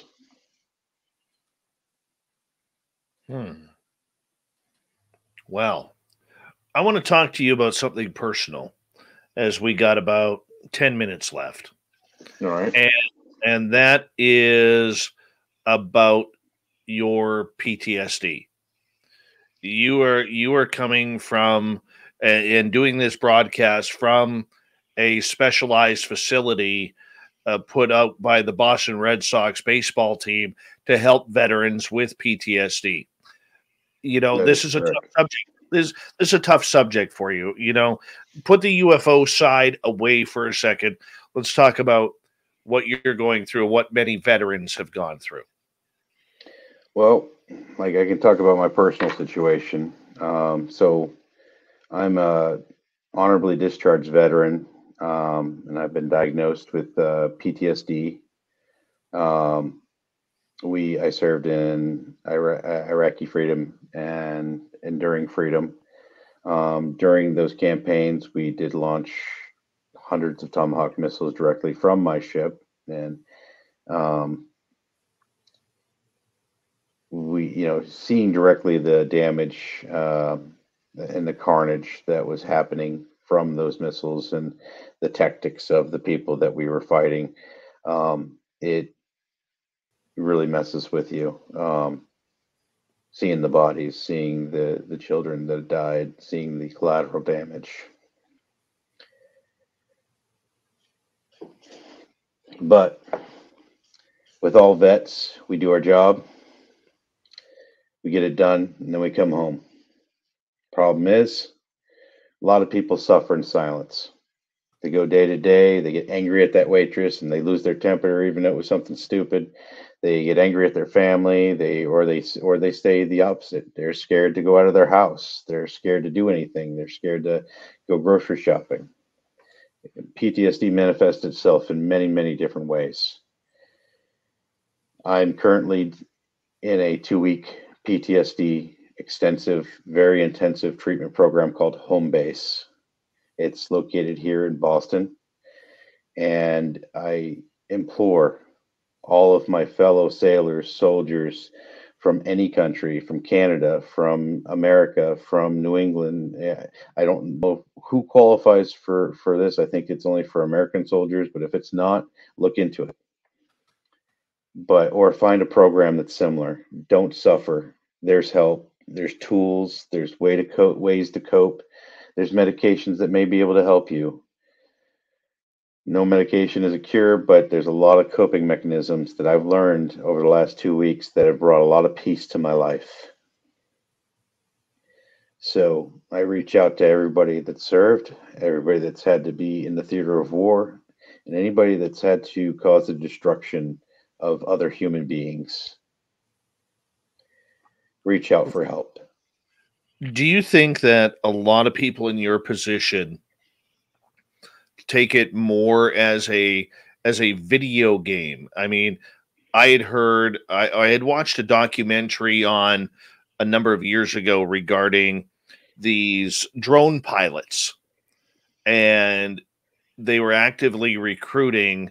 The U.S. Air Force and Navy were actively recruiting, people with high skills in video games because they would treat it more like a video game rather than the humanity of everything that you were going through. Now, at your point in time when you were doing this, I know you knew you had a job to do, and that was defending what you needed to defend.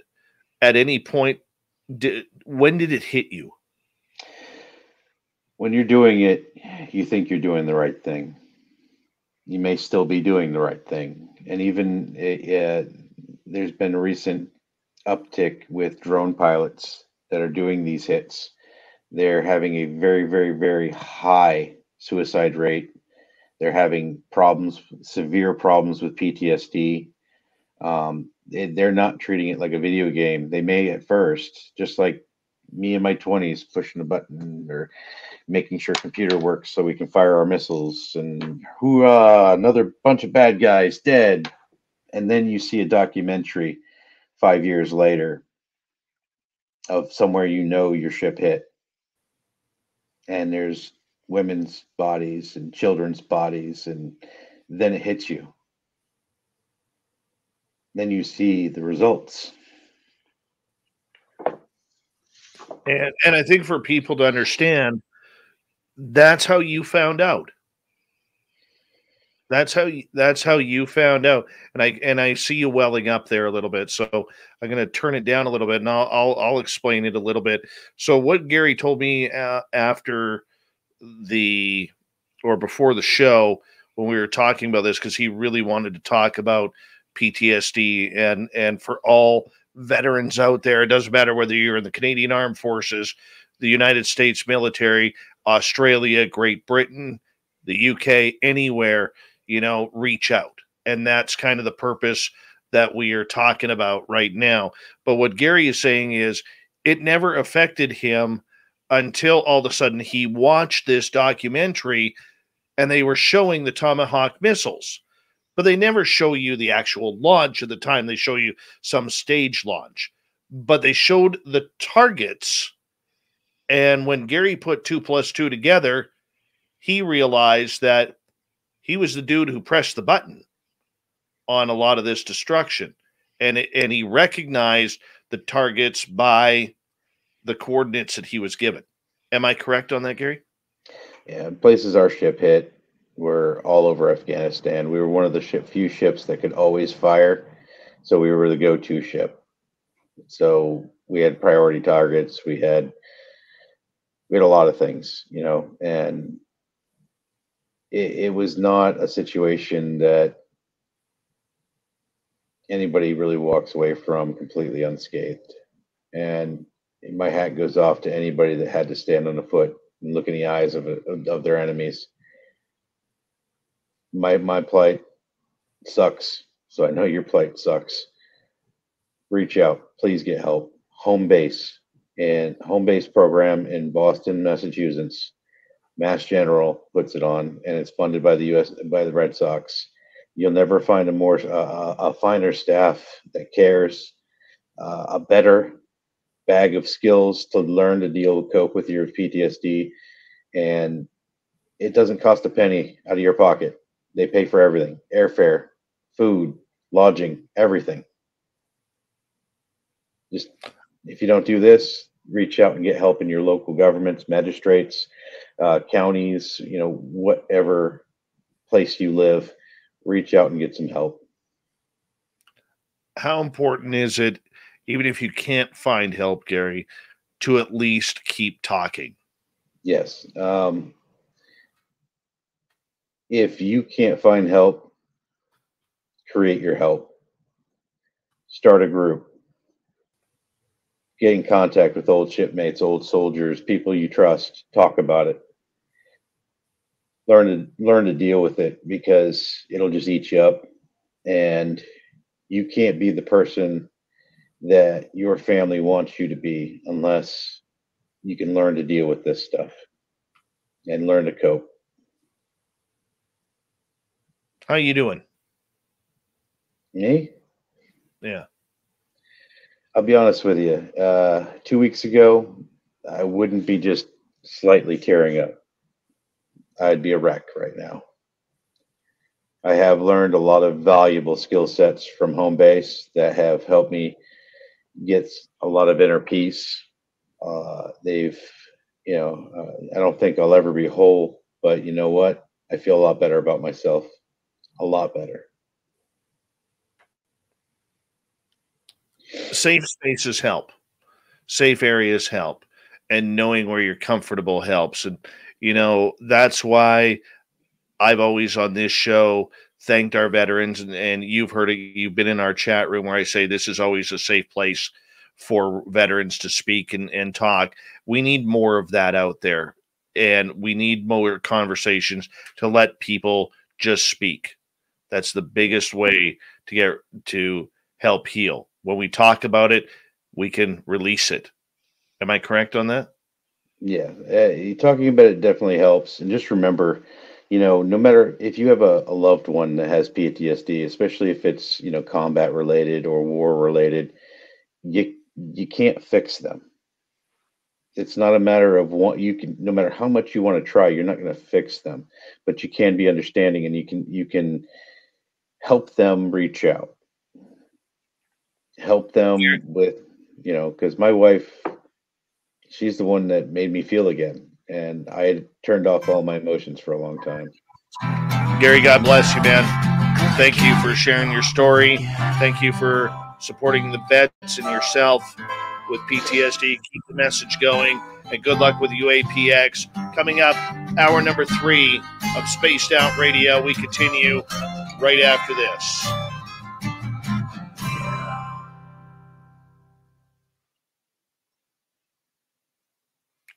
We're clear, brother.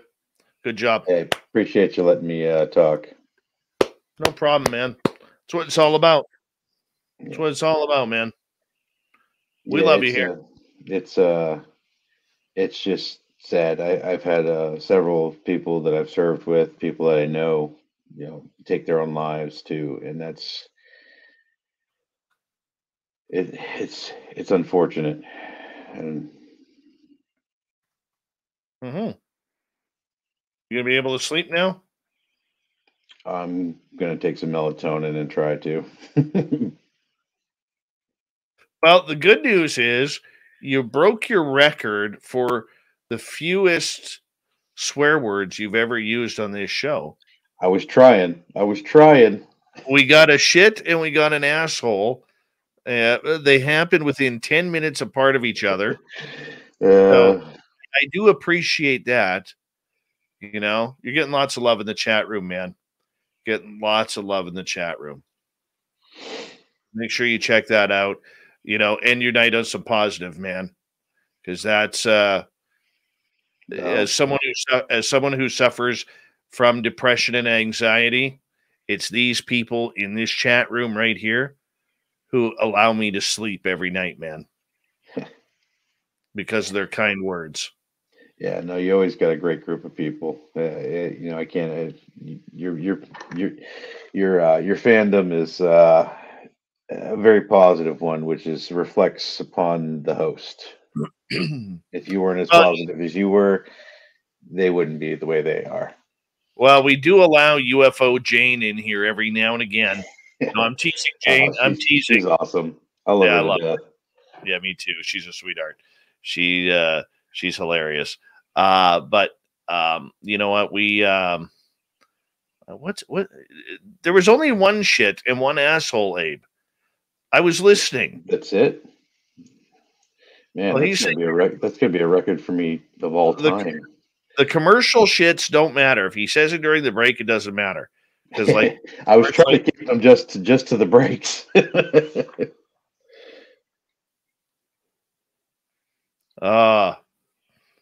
And here's a good one. Jessa just figured out that she is just she. Look at that. What's that? She figured it out. Right? She goes, I'm just me. She figured it out. Well, good. We should all figure that out. That's all you can be is you. All right, brother. I got to go get ready for hour 3 here. All right, brother. You need to go get sleep. And good luck to you. And we'll see you online, man. All right, man. You're always when you can't sleep at night, come in the chat room. We got people there for you. Roger that. Have a good one. All right. Take care. Gary Voorhis, everybody. Thank you, Ember's Paraworld. Appreciate that. Excuse me. We got the fedora wearing John Hudson coming up next.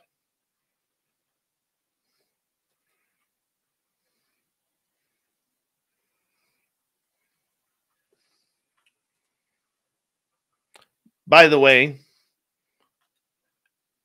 just want to say proud of my fellow Canadians right now. Proud of my fellow Canadians. I'm not going to go into detail why. Okay? Just proud of them. You can find it on Twitter if you haven't seen it already. Rock and roll. And on the Namibia cam, looking at Namibia right now, there are no animals at the watering hole outside of a couple of their grouse over there and some more little birds. That's it.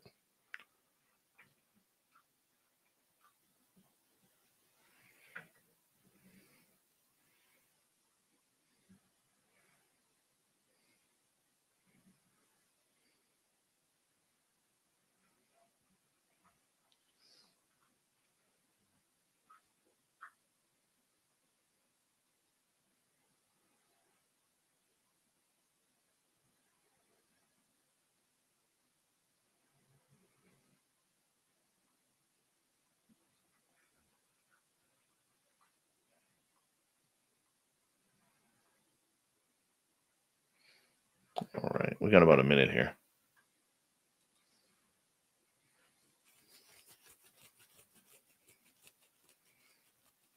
Oh, Duke. You know them's fighting words, Duke. Yes, you can, Jeremy. Yes, you can, and it's only getting worse there. Well,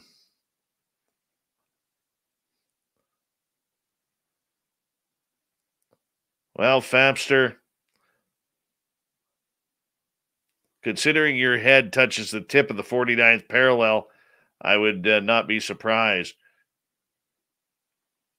Or it does surprise me.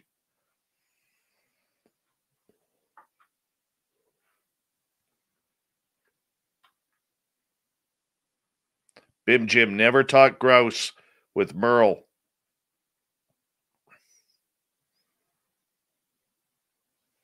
There's no such thing as Canadian bacon. Hate to break your heart. We don't do Canadian bacon up here. Thank you, Murray, Michael ×2, Dry Toast, Magician, Cat Chaser, Smithy, and Simon for the amazing super chats tonight. It's a wonderful way to support what we do. Here we go with the third hour.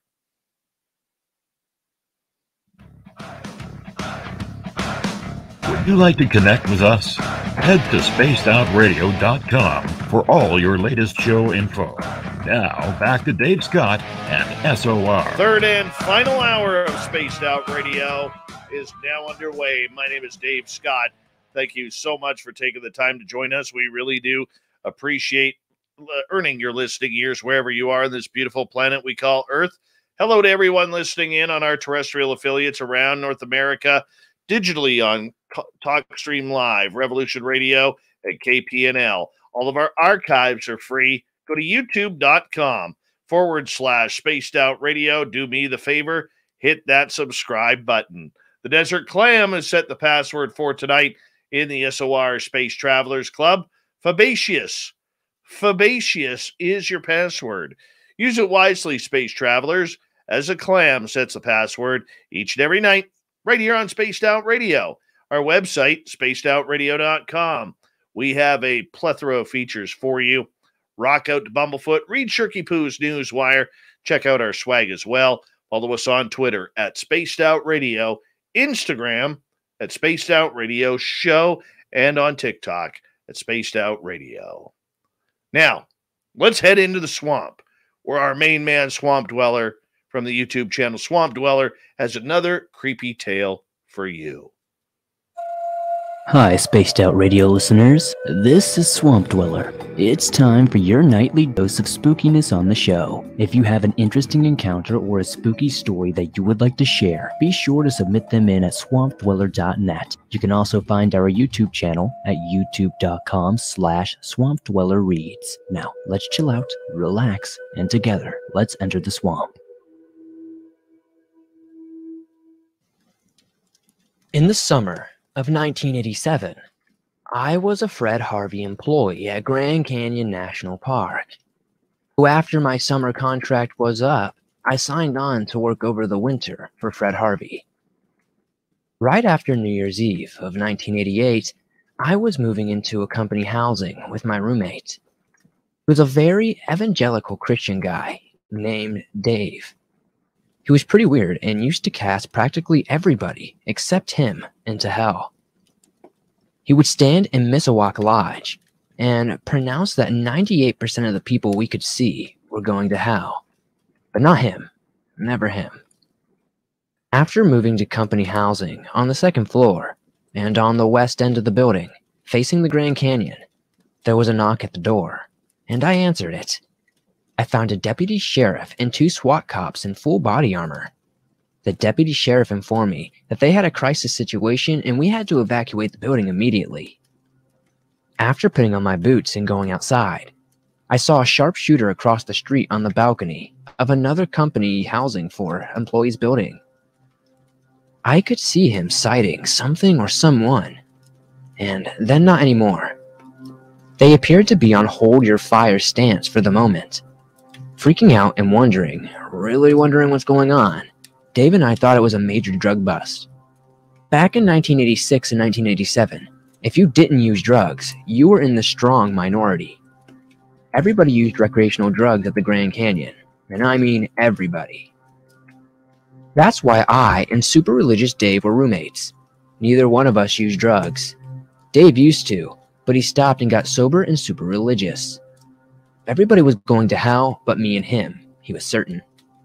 Anyway, after leaving the building and seeing what I thought was a sharpshooter on hold your fire status, we went down to the end of the street, and since it was cold out, we were told that we could sit in the emergency police vehicles nearby.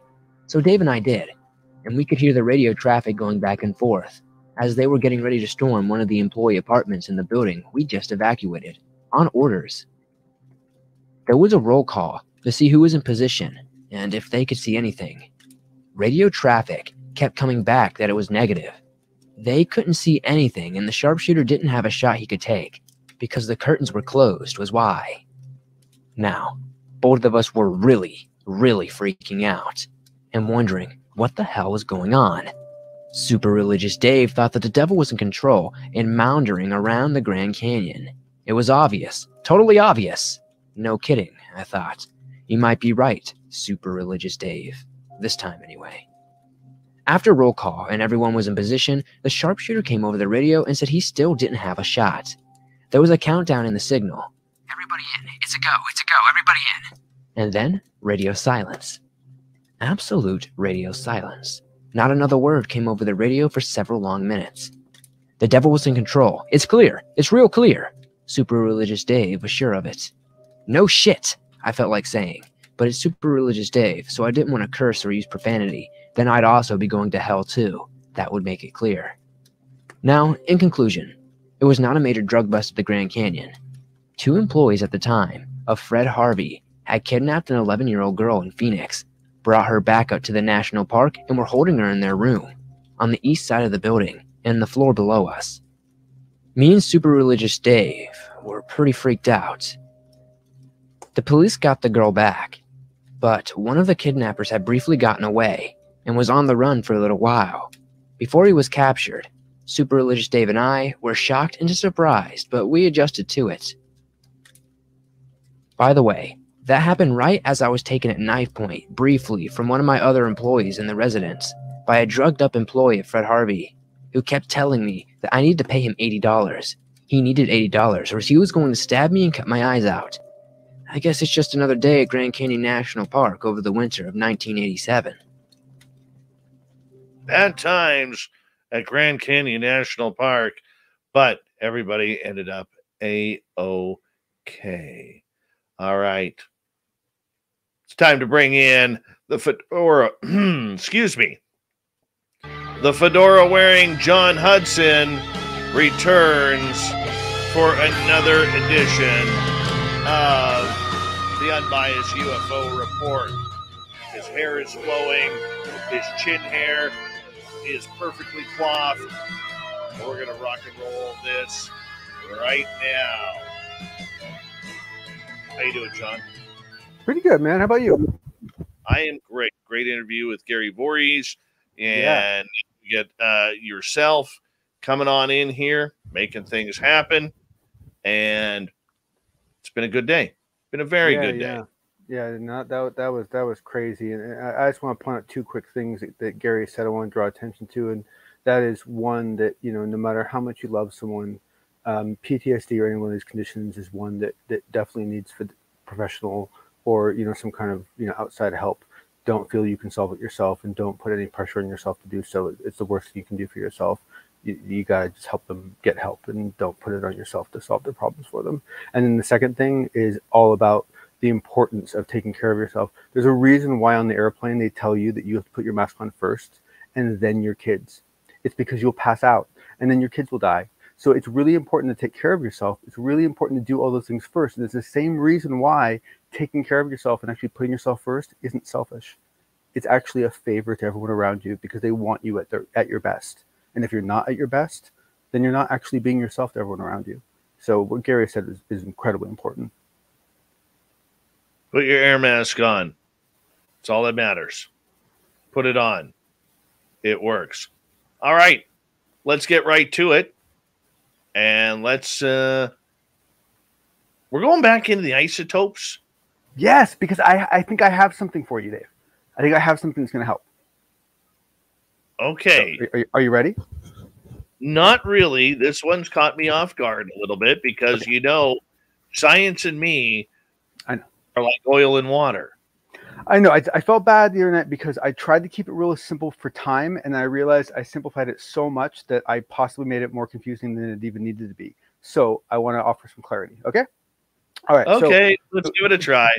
The one thing, the only one thing you got to keep in mind before I give you this example is that if you look at two isotopes of the same element, so you have an element like lithium and you have two isotopes of it, they have the same number of protons, they have the same number of electrons, I believe, in every case, but what they have different is this different number of neutrons, and it's the neutrons that are the difference. Okay, and neutrons do have a very, very light mass, so there is an impact.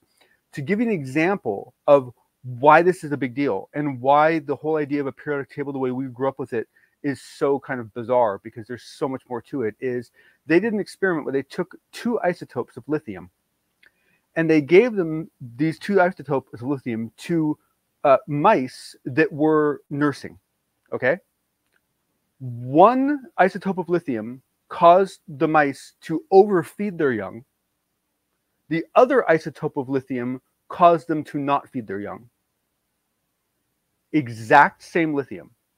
The only difference was it was two different isotopes of the same element. And that's why isotopes are so important. And to give you an idea of what we use it for, aside from like explosives, is this is how we do tracers in the body for tracing certain medical problems. It's also used in certain cancer-killing elements, and it's also isotopes are also used for tracking bad currency, and so it is something that we use as well. It's not something that only the aliens use. So come on, a little bit helpful. Not at all. In one ear, out the other. Oh, come on. Dude, I'm Woo. You're who, what, where, when, why, and how. I'm one word. You're six. All right. Well, hopefully one of you, at least one or two of you, found some clarity in what I just offered. The only isotopes I know are the Springfield isotopes, minor league baseball team. My goodness. Okay. All right. Okay. On to other news. Jacques Vallée sold his soul. Did he? To whom? To Abu, essentially. So I totally jest. While I agree with a lot of the reasons you've given, I really see the Galileo project as something that needs to be supported at some level by everybody. And so I think at some level this is a good thing, especially if Jacques Vallée can provide some real value to it. But I did find it a little bit funny that this was coming out after, the other conversations that we've all been having over the previous weeks and months, as each person has announced that they've been joining the Galileo project, and we've all been like, oh no, not another one, and then here comes Jacques Vallée, with this announcement. But all in all, my personal opinion is I think it's a good thing. You know what this is reminding me of? Were you a wrestling fan back in the early 2000s? No. When the New World Order came out. When the New World Order came out, Kevin Hall or Scott Hall and Kevin Nash came out as the Wolf Pack, started the New World Order. Their first recruit was Hulk Hogan, getting him to come from the good side over to the dark side, where he became Hollywood Hulk Hogan, dropped the Real American theme song, and went with Jimi Hendrix Voodoo Child. Right? And then they just started recruiting everybody. Lex Luger, Macho Man Randy Savage, Buff Bagwell, everybody. They were recruiting everybody. And it got to the point where it just got ridiculous. That's what the Galileo project reminds me of right now. Totally. The who's who, let's join the Galileo project. This is like UFO NWO. That is the hashtag that we're going to make a T-shirt for. UFO NWO for life. There you go. There you go. There you go. No, it's hard, right? Because I mean, how much value can all these people add? At the same time, if any of them can bring anything unique to the table, by all means. I mean, like, let's support Avi. I mean, like, it's a good project, right? But it is hard. It is a little bit hard to digest, you know, just in light of, you know, just all the things that have been going on, and you know, it's been a little hard. Okay, so what does Avi Loeb bring to the Galileo project?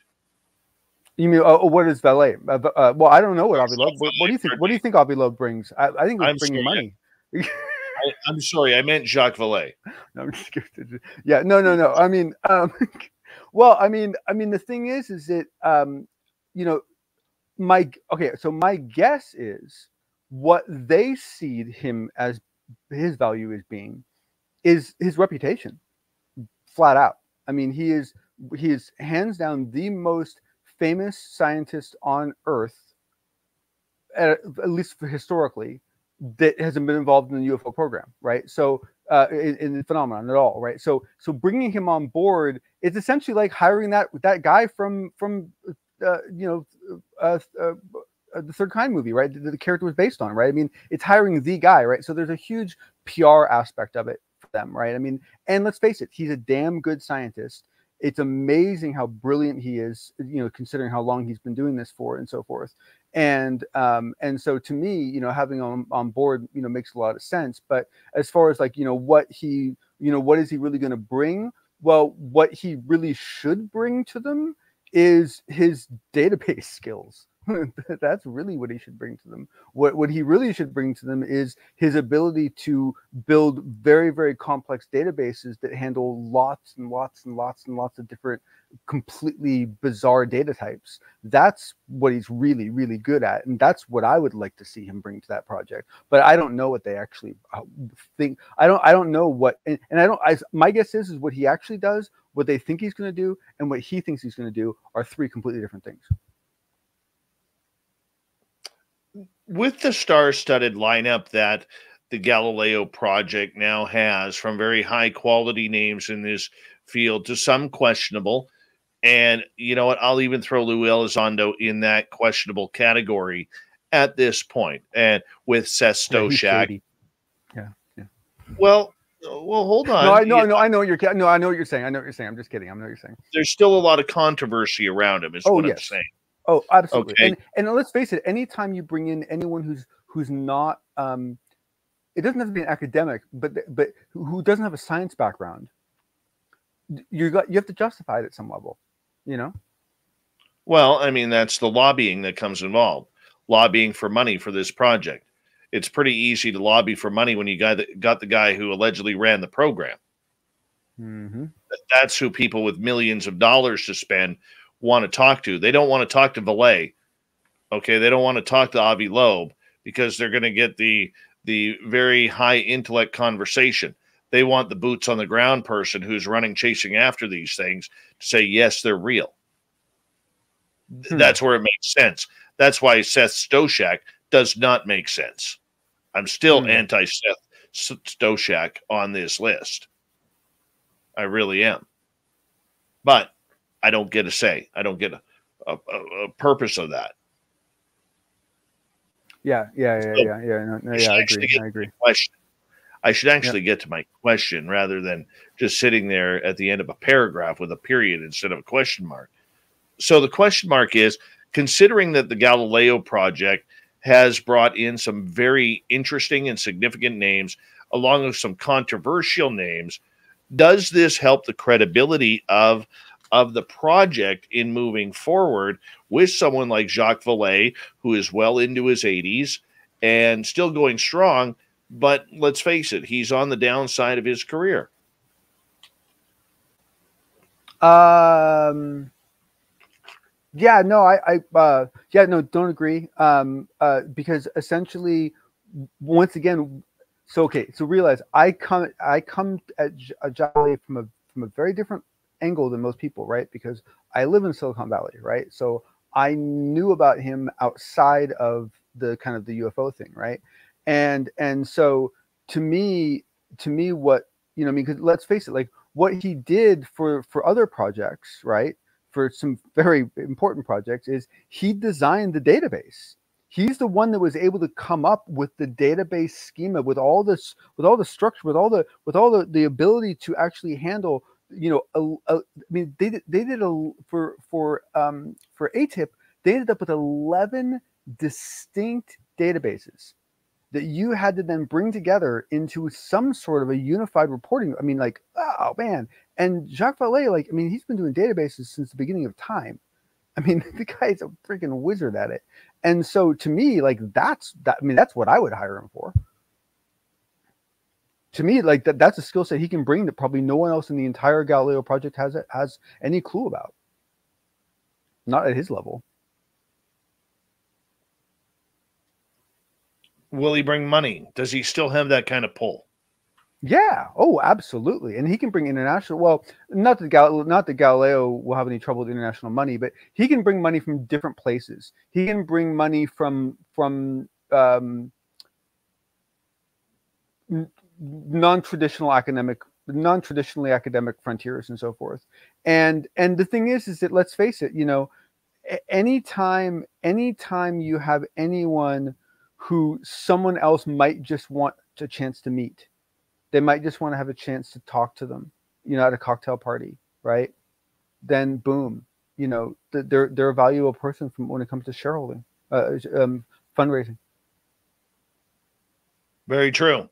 Very true. We got a couple minutes to go here. We'll finish it out with Jacques Vallée here joining the Galileo project. This does give, on a positive note, the Galileo project a real 1-2 punch when it comes to historic figures regarding this. Avi Loeb obviously is the newer one, you know, as he put his career and reputation on the line with the Oumuamua, and then, of course, going into the past with Jacques Vallée. Now, look, there are brilliant people on this team. Brilliant people. But if you're looking for scientific name recognition that's going to really pump the subject, it does add a nice 1-2 punch to everything. Oh, yes. Oh, yes. And another thing that I should add that isn't a benefit to Galileo, but is a benefit to all of us, and that is that there are many, many people being brought into this project that would not normally have worked together, would not normally have crossed paths, would not normally have ended up on the same email list, in the same meetings, in the same, you know, and now they're going to be. And so this is going to build at least 2 or 3 friendships that never existed before and wouldn't have existed if not for this kind of coming together of people. And very often those friendships net significant results. What kind of results are we looking for now? Like, do we need to stack the team anymore, or do we have to continue stacking or continue adding pieces to this puzzle before we can start looking for the findings? No, I would say from a long time ago, all we really needed was data. And that's all we ever needed, and that's all we ever are going to need. It's all about the data. The problem is that getting the capital to get the right instrumentation up there to generate all that data is I think the more pressing problem. And so I think if from that point of view, yes, then someone like Vallée, you know, is definitely going to help when it comes to raising money and you know, could help, you know, crossover. I mean, quite honestly, you know, I mean, I've been in situations where you know, we just need to bring one person on just to get access to some funding. That's the big one. Money drives everything. Money drives everything. The fedora wearing John Hudson will continue with the unbiased UFO report when we return, and I'll continue with it. What the heck? Why not? John seems like a nice guy. I might as well go for it. I mean, we are talking UFOs tonight, not friggin' isotopes. East Out Radio continues right after this. We'll be right back.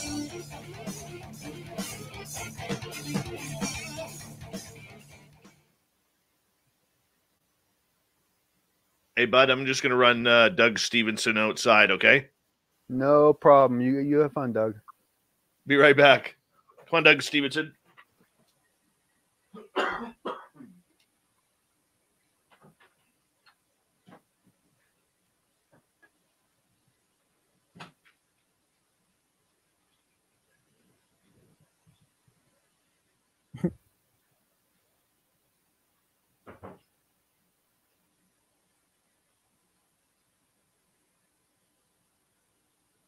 Darth Fedora. I like that.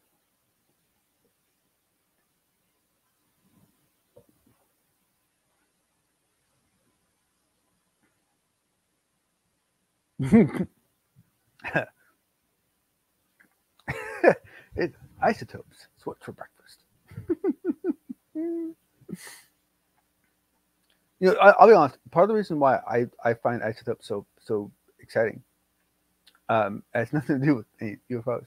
It has to do with the fact that it's just yet another glowing, glaring example that like everything that I was taught in school was wrong, with the exception of like math.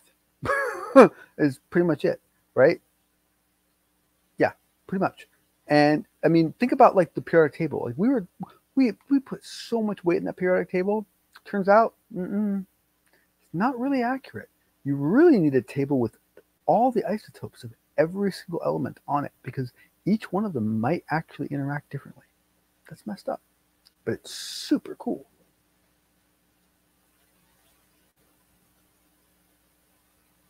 Well, thank you, Jess. I appreciate that.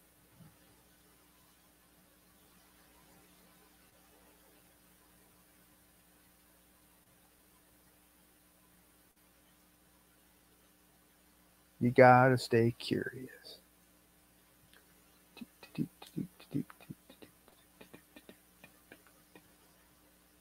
And like I said before, I really encourage everyone to listen to this interview because the woman who's interviewing him, I don't know what nationality she is, but she's definitely non-American, and she asks some very interesting questions, and you can really kind of glean from her questions like what her concerns are. You know, it was very interesting. And because English wasn't her first language, she didn't actually talk a whole lot. And so for the most part, it's just Gary Nolan explaining what he's doing. So it's a very, very valuable interview to listen to.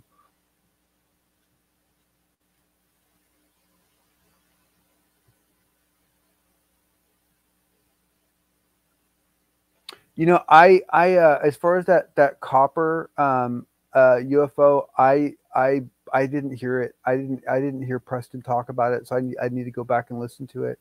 You know, the problem is that even if you saw what appeared to be a copper UFO, that doesn't mean it's actually made out of copper.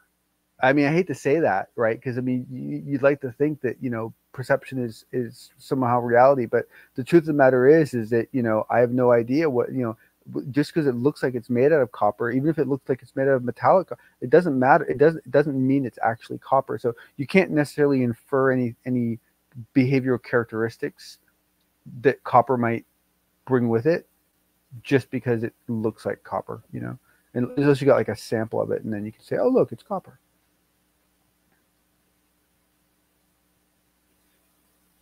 The UFOs hanging up. It makes it sound like the UFOs are like slumming it. Like, you know, like these are the UFOs like didn't make it into college, so they like hang out like by the mining, you know, place and like smoke cigarettes and get in trouble. Sorry. Just talking about hoodlum UFOs. Hoodlum UFOs? Yes. We have those? Yes. Yes. Okay. They're those UFOs that hang out on the wrong side of the town. Oh. God, I hate Wednesdays. My voice always hits me on a Wednesday. That is fascinating, Dave. I can't, like, I really want to like dig into that problem. That's really interesting. Why Wednesday? Because I talk all day, man. I know, but you talk all day every day. Yeah. Why Wednesday? I have a Why career not Sunday? Wednesday, because Saturday and Sunday I barely talk. True.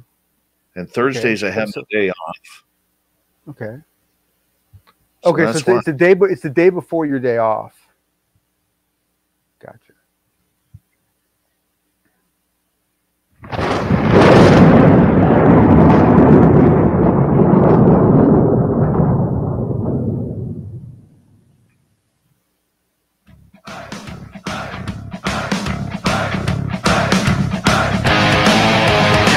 We rounded third. We're heading for home tonight on Spaced Out Radio. My name is Dave Scott.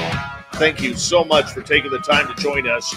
We really do appreciate it. I want to remind you that if you've missed most of this show or others, check out our free archives at youtube.com/Spaced Out Radio. Do old Davey the favor, hit that subscribe button. Our website is spacedoutradio.com. We have a plethora of features for you, including rocking out to Bumblefoot, reading Shirky Poo's Newswire, checking out our swag as well. Follow us on Twitter at Spaced Out Radio, Instagram at Spaced Out Radio Show, and on TikTok at Spaced Out Radio. We continue on tonight with fedora-wearing John Hudson and the Unbiased UFO Report, speaking with Jacques Vallée. Him and Gary Nolan have a paper coming out. And what you got on this, John? Yeah, so this is very cool. So the paper is actually already out. It came out a couple weeks ago, and the thing that that Gary said in this interview, which I thought was very, very exciting, was that in the weeks after the publication of the paper, he was approached by some people from the government. And they basically said that they were, impressed with his work, and they were specifically impressed with the way he handled his research when it came to this topic, his resistance to coming to conclusions, and his ability to communicate his results, and they actually inquired whether he would want to actually help out. And so he might actually be engaging with elements of this UAP organization at a professional level. The money that is trying to be raised here, is this private money or government money? No. So this is another cool topic. So basically, Gary is Dr. Nolan is basically doing what everyone should be doing, and that is, instead of thinking about, ooh, did the legislation pass, it's, oh wait, that means there's funding. Ooh, how do you get that funding, and what can you do with that funding? That's the way to go, and that's exactly what Gary's doing. So what Dr. Gary Nolan is doing is saying, look, wait a second, now that there is this this, I got to look it up because I mess it up every time I try to remember it, this AOIMSG group, I gotta come up with a good acronym, a good sentence for that one.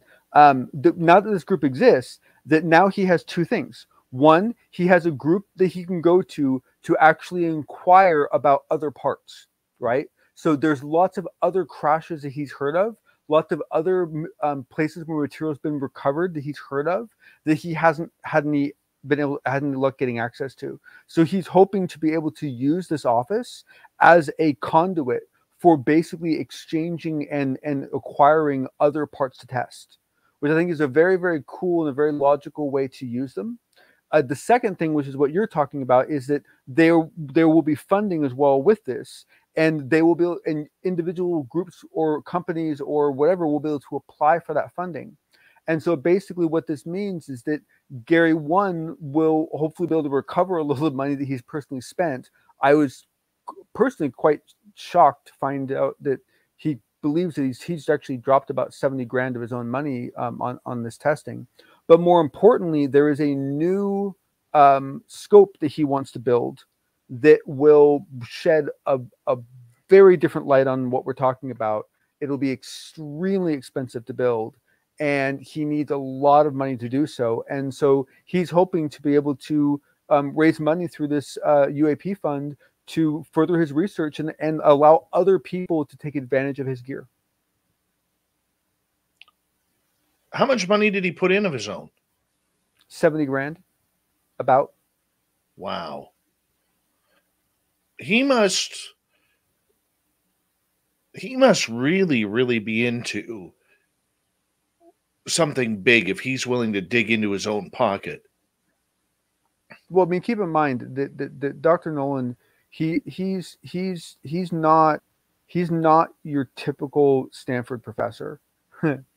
Gary's special. He's a special kid. And the special kid, he's already spun out 4 separate companies from the research in his laboratory. So the fundamental research he's done in his laboratory has resulted in 4 separate companies being produced, and he's basically is founder of all those companies. So I mean, he's done very well for himself. Okay, but the majority that doesn't mean that 70 grand should be out of his pocket. All I'm saying is that he probably a lot more like he's a lot more likely to have that resources than someone else.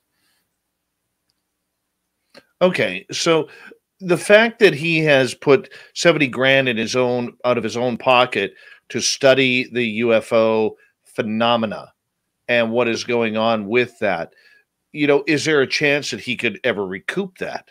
Well, yeah, absolutely. And that's the other thing that he could do through these funds is, now the truth of the matter is that he'll tell himself, I know how this works. He'll tell himself, oh, look, they just sent me $200,000. I dropped 70 grand before, so now that's paid back, and we got 130 grand to spend on stuff. But what will end up happening is he'll end up spending the full 200 grand on gear, and he won't actually get his 70 grand back. That's how this works. That's just how labs are.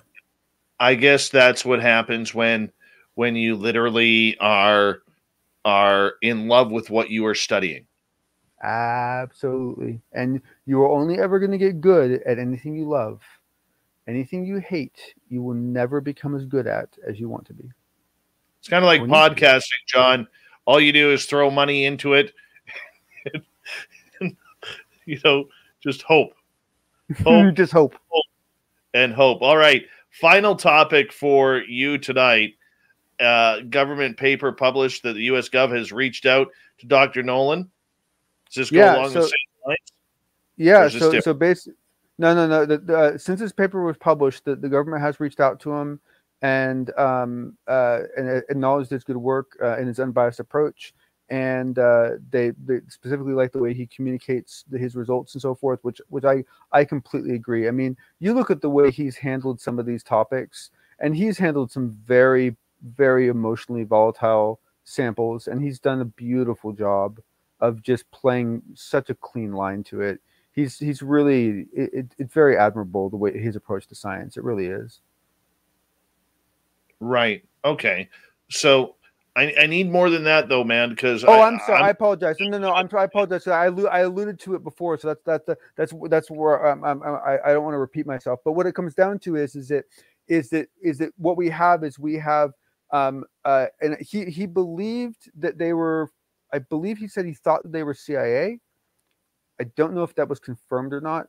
But basically, what it came down to is that in the weeks after the paper with Jacques Vallée was published, people from the U.S. government reached out to Dr. Gary Nolan and invited him to start engaging with them on future projects.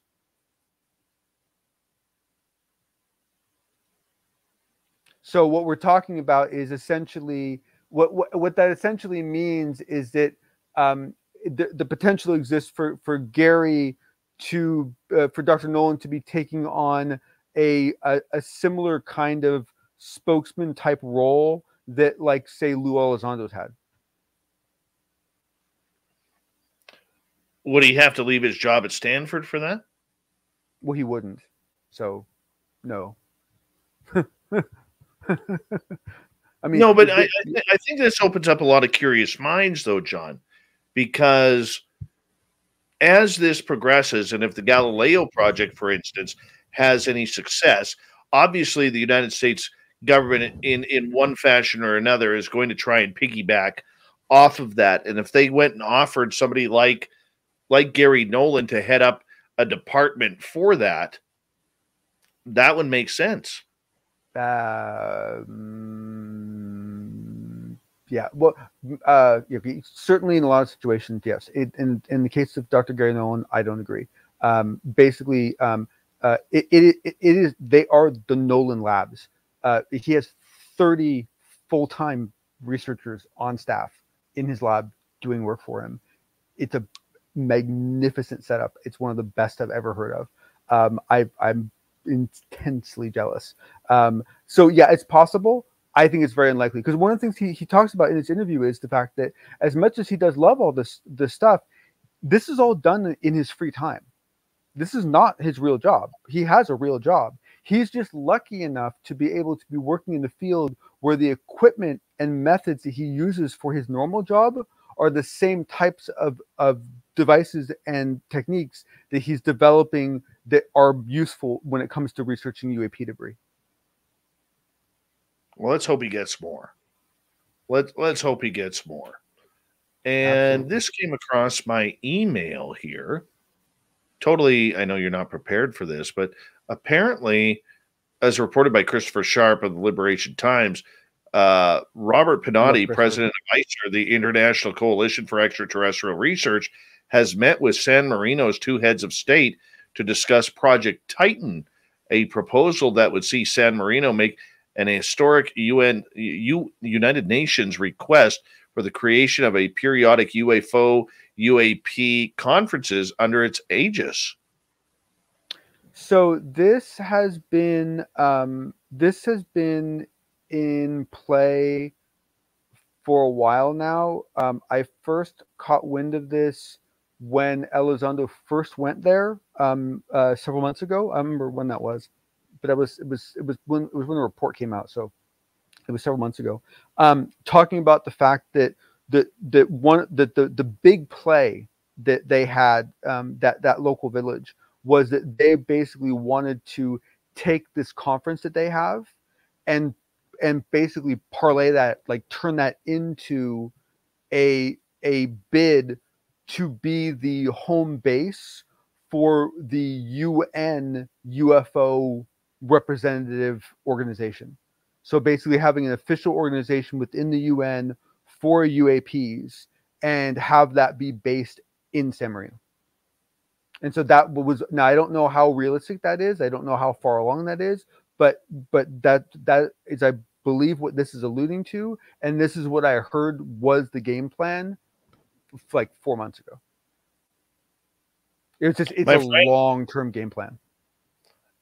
I want to say a big thank you, John, for another successful edition of the Unbiased UFO Report. Absolutely fantastic. And I will hope and pray to my God above that we never talk isotopes again. We'll get you there, buddy. We'll get you there. We'll get you there. So thank you, everyone, for hanging out. And hopefully at least one of you found value in it. So thank you much, everyone. Isotopes, people. Let's get to Shirky Poo's news.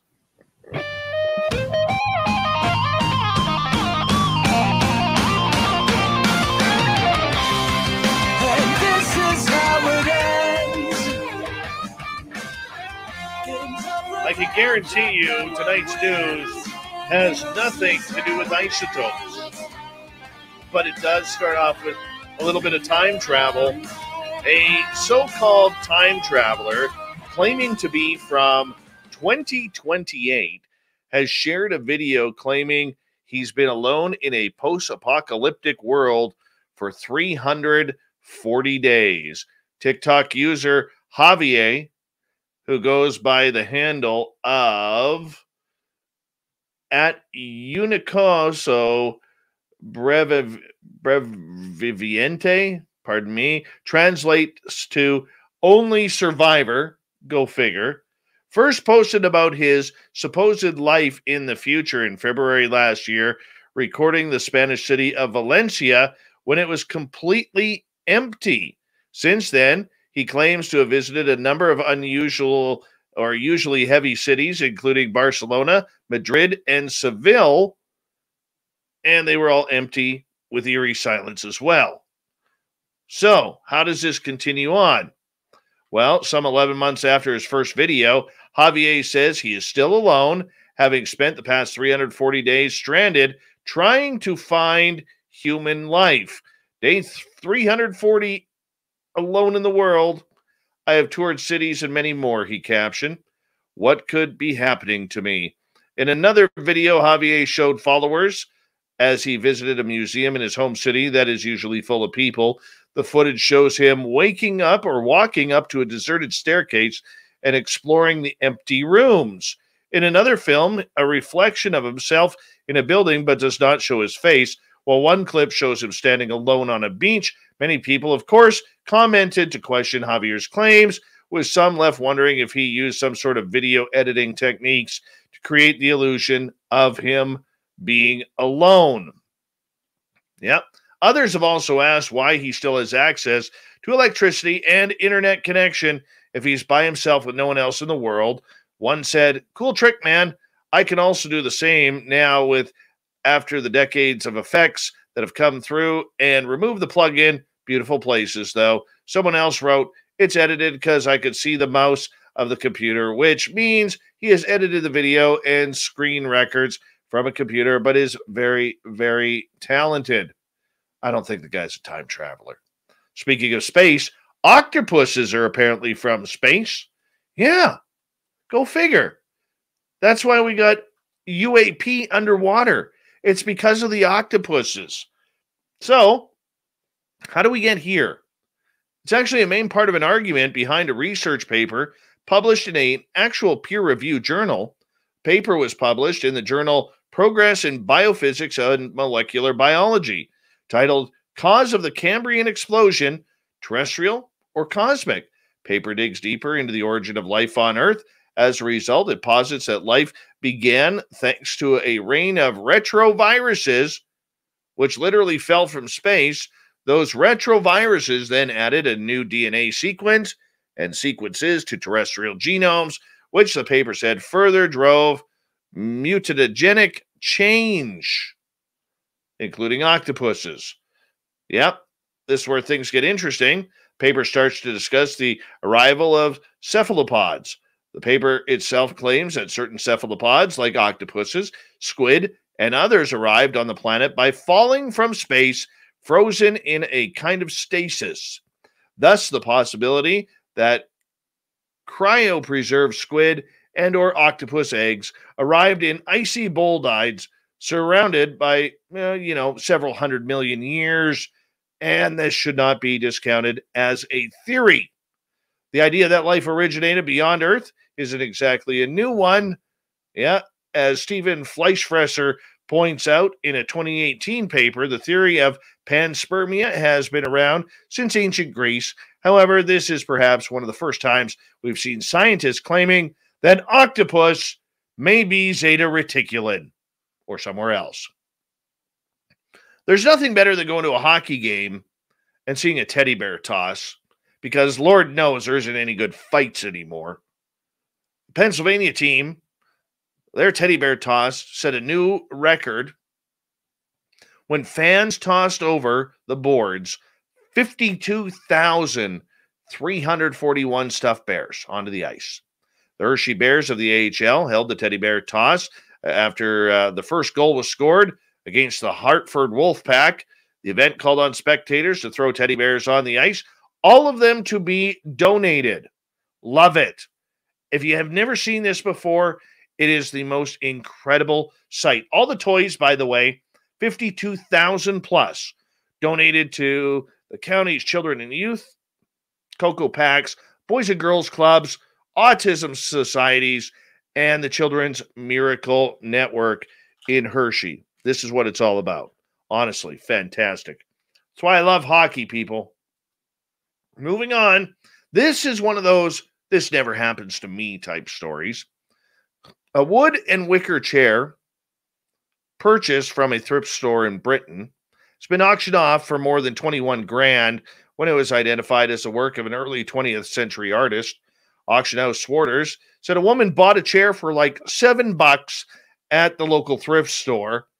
When she got the chair home, she had a closer look, thought it looked really interesting, emailed some pictures to the V&A Museum, but had no response. Her next step was Swarter's. She emailed the design to specialist John Black. He responded immediately. Black recognized the chair as the 1902 work of Austrian artist Koloman Mosher. Black consulted a specialist on the Vienna Secession who confirmed his identification of the chair. Mosher, a teacher at the Vienna School of Applied Arts, designed the chair as a modern reinterpretation of a traditional 18th century ladder-back chair at the auction house. Well, her $7 turned into $21,874.12. That stuff like literally never happens to me. And finally, a Minnesota police officer's badge has been returned to his department 127 years after he was killed in the line of duty. Hastings Police Chief Brian Schaefer said Officer Albert Jacobson became the department's only officer ever to be slain in the line of duty when he was shot and killed while pursuing a burglary suspect back in 1894. They only got one person in custody, and they had encountered the second one. A foot pursuit ensued, and the suspect turned around and fired some gunshots at Albert and his partner. Schaefer said he met Gloria Hagenstein, Jacobson's great-granddaughter, in 2017, and she gave him what is now the department's only photo of the slain officer. Schaefer said Hagenstein reached out to him a few weeks ago to give him the badge as well. Hagenstein said a second cousin had found the badge while going through a chest in her attic. What can you say? This is a piece of 130-year-old history for the town. Very cool. Very cool when that stuff happens. All right. Big thank you to Shirky Poo for the incredible news.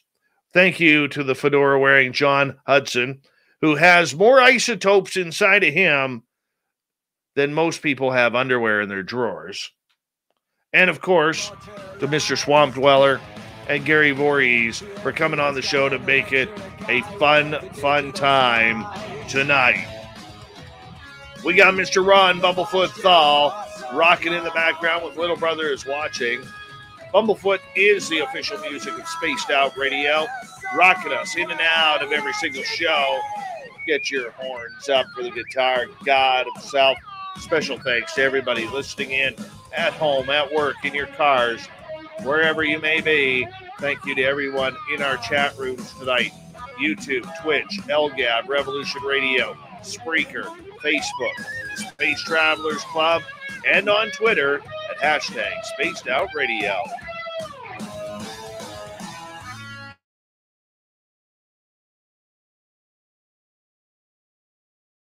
Remember, this show is copyright by Spaced Out Radio and SOR Media Ventures Limited. Thank you so much for choosing to share your evening with us, because together, my friends, we own the night. Mr. Bumblefoot, we need a favor. We need you to take us home.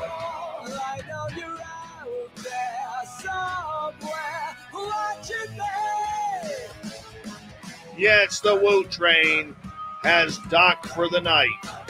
But soon, my friends, we shall ride again. Your seats are always available. Your tickets never expire. And if you want to bring a friend, we've got room for them too. Good night.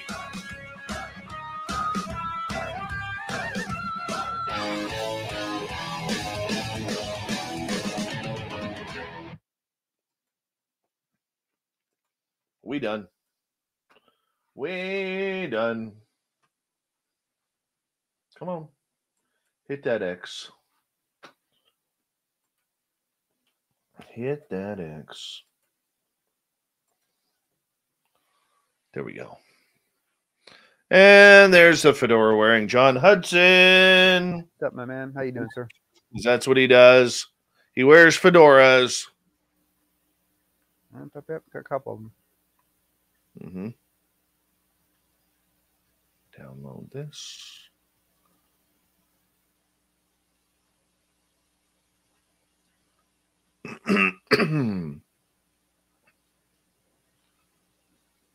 I tell you, if I had a political talk show, I would be going until all hours of the night tonight. Oh, yeah. Oh, yeah. It's fantastic. Really is. So bad for you. Oh, we got a So revolution happening here right now, dude. We got a really cool revolution happening right now. That's a good thing. It's fantastic. The reason why I don't is because I like my channel. That's why I like my channel. And I don't need to get flagged.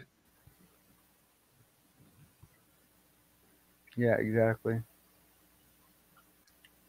Yes, we see bears in Canada. Bare legs, bare bums, bare backs.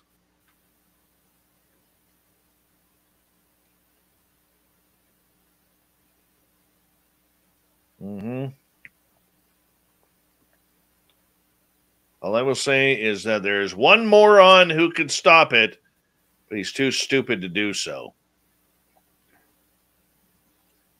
Oh, yeah. Well, I think if you had a little more, passion for it, it might be worth doing a show. But considering, how, just, lackadaisically you are about it, yeah, probably doing the right thing. Yeah. I do not have any aliases on Twitter. Like, there's people out there who have 2, 3, 4, 25 profiles. I only have 2 profiles. We have the Spaced Out Radio one that I'm mostly on, and then I have my personal one.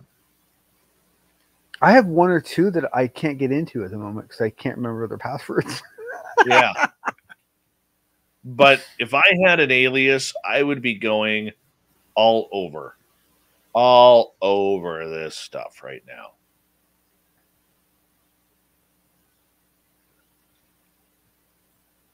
I would. I'd be taking on stupidity left, right, and center.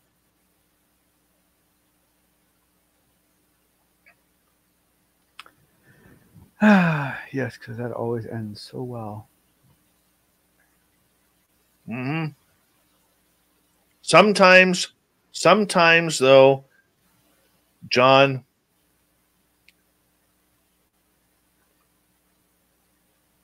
the silly and those who don't know how to use proper punctuation shouldn't be allowed on social media. That's my thoughts. Right? Is there anything worse than when you see somebody on social media and they're in a rant and they can't figure out there, and there? Or when they're typing, they capitalize the first letter of every word? Well, that one's hard for me though, because sometimes I must admit I think it looks better, like not like the and like, but sometimes I think it does look better to capitalize certain words. So I can relate to that one a teeny bit.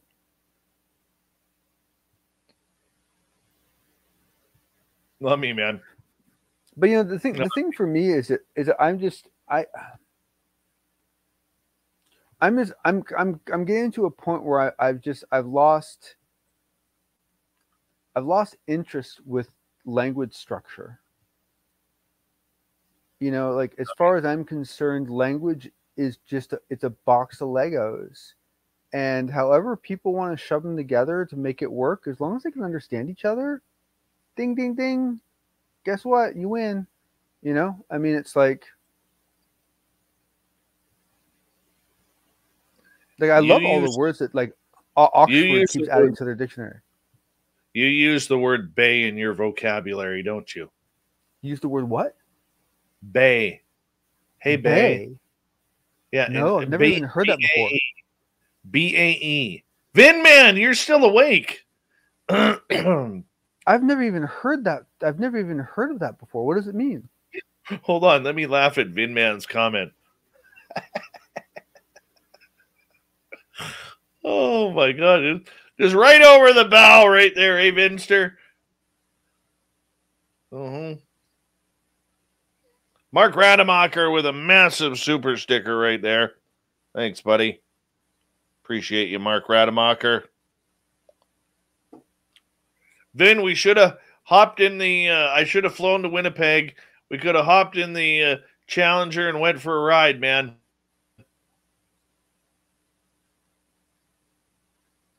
Donald Stevens, welcome back.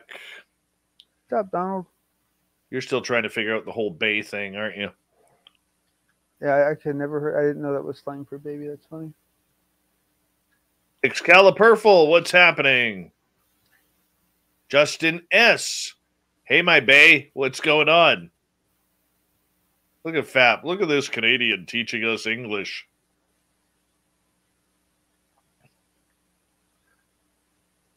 How many people out there think that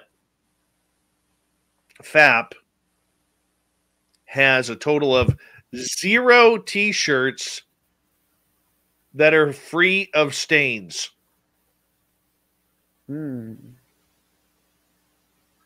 telling you, I honestly believe that our good friend FAP, who is a very, very positive and loving wrench around here, has 0 T-shirts that do not have stains on them. That's my opinion. And I will wait for the reply.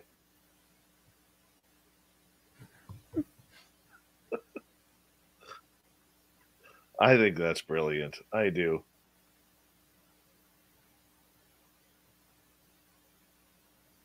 Fap. Damn, going in hard. Oh, that's good stuff.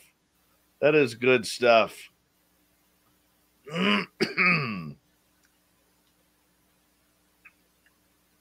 Well, it could be anything from tacos to cereal to caramel, whatever, anything he wants. I think there's a lot of drool there at night. Fap looks like a drooler. Just saying.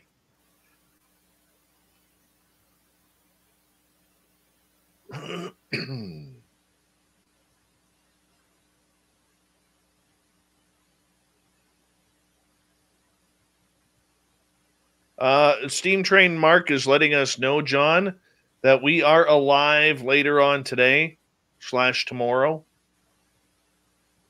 Oh, I lost that bet. I mean, man, I want it again.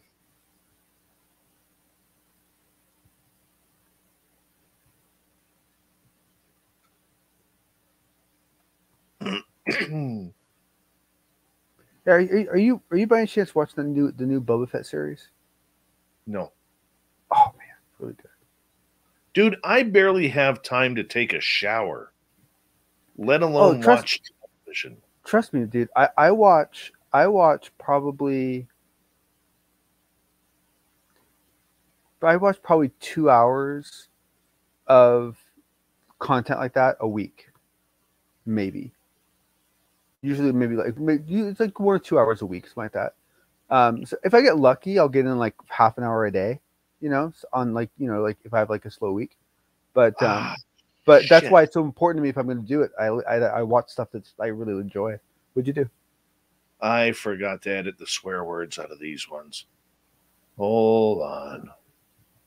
Thanks, Gary Voorhis. Yeah, jerk. I love the man, but so can you go back and do it, or? Yeah, I got to do it right now. Hold on. What's my time? 9:42. So 36, 46, 56. That's 42. Be around right here. Yeah, I saw the better video that you never got to see. I got the 10-minute video that, it basically was the same video, but you also got to see it turn. You got to see a side view of it. It still didn't have a very clear defined where you could see the little legs that Fravor was talking about, but you see dark spots where those were. It was twice the resolution of the Tic Tac video. So I'd say that I can stand as a witness to what happened that day. Are you surprised at the world? No. Why wouldn't there be? I mean, this is an extraordinary thing. It's something that, unless you personally witnessed it, you know, it's just like, you know, how I deal with any phenomenon that I've not witnessed. I'm try to be very polite to anybody, but I'm a skeptic to just about everything until I personally witness it. Do I think things are highly probable? Yes or no? It all depends. It depends on the person, depends on the situation, and I'm not surprised that this scares the shit out of people. There it is. Because if this is real, it means that this scares the shit out of people. Because if this is shit out of, although I gotta say, man, that was a very appropriate place to use it. Yeah, I know that. I don't want to cut it out, but I have no choice. Scared out of people. The shit out of people. Because if this is real, the shit out of people. Because if this is real, the shit out of people. Yeah, maybe I better trim that off a little bit more. This scares the shit out of people. Because if this is real, it means that a lot of things that you may think are not true. Go 10 minutes later. So getting back to you and Kevin Day. And Kevin, who's really been affected by this, which he has taken personal criticism on from many people in the UFO world, trying to say, how can you have PTSD over watching videos? 52. You know, you started UAPx. Why? Both of you. Because we wanted to, where it was at, I can't wait to go out and do again. It was very public. Ways with a few click. That was initiated by me. I particularly had a very, very, very strong distaste for a particular person that was in our company. And I didn't agree with actions that he did. And from then on, I then went to the rest of the company and they agreed and we removed him. And then there was another situation where, you know, people come and go. You just got to keep moving forward. It's a company like any other. We're going to have people come. We're going to have people go. We're going to take hits. We're going to not take hits. We're going to, you know, that's just how it is. Okay. You've also taken a lot of criticism about teammates that you do have on their online persona. Have you nipped that in the butt? As best as I can. He's still an asshole. Excuse me if I can't. You nip that in the butt on their online. He's still an asshole. It's amazing. It's amazing they allow. Please leave that one in there, please. I can't. Hold on. He's still an asshole.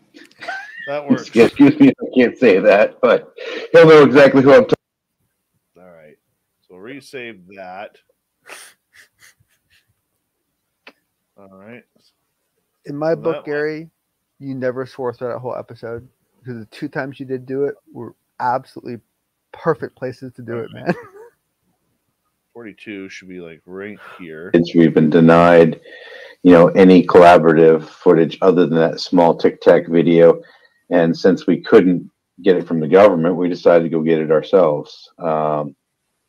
You know, it started as a pipe dream, then, you know, now it actually is a reality. So it didn't even occur to us that we couldn't do this, that, you know, this just seemed to be the next natural step in the evolution of us, you know. And as for PTSD from seeing a video, if you see a video that shouldn't be in existence and do things that shouldn't be able to be done, it kind of breaks your psyche. Sorry to tell people.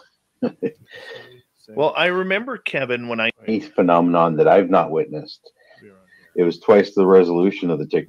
Criticism. No, why wouldn't there be?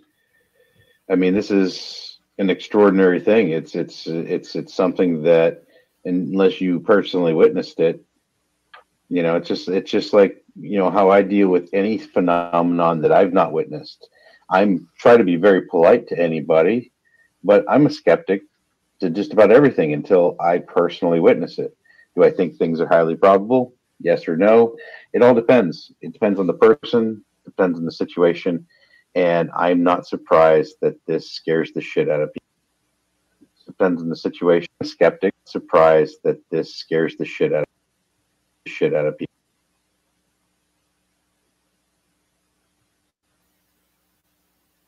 shit out of people, because if this is real, it means that a lot of things that affected what you. They're getting down to the nitty gritty now, and they're putting us on lockdown. With that was initiated by me, agreed, and we removed them. And then there was another situation where, you know, people come and go. You just got to keep moving forward. It's a company like any other. We're going to have people come. We're going to have people go. We're going to take hits. We're going to not take hits. We're going to, you know, that's just how it is. Okay. You've also taken a lot of criticism. As best as I can. He's still an asshole. There we go. In the butt. So Excuse me if I can't say that, but he's still an asshole. So perfect. Not really. I like the guy he's talking about. Oh no, and honestly, I think Jeremy would have laughed at that more than anyone else. I wasn't talking about Jeremy. Oh, I wasn't. I thought we were talking about. I thought we were talking about McGowan. No, McGowan's his buddy. McGowan's his buddy. Yeah, no, he ain't talking about McGowan. He's talking about, I believe, little Davy Altman, who is a good guy. Yeah, Very good guy.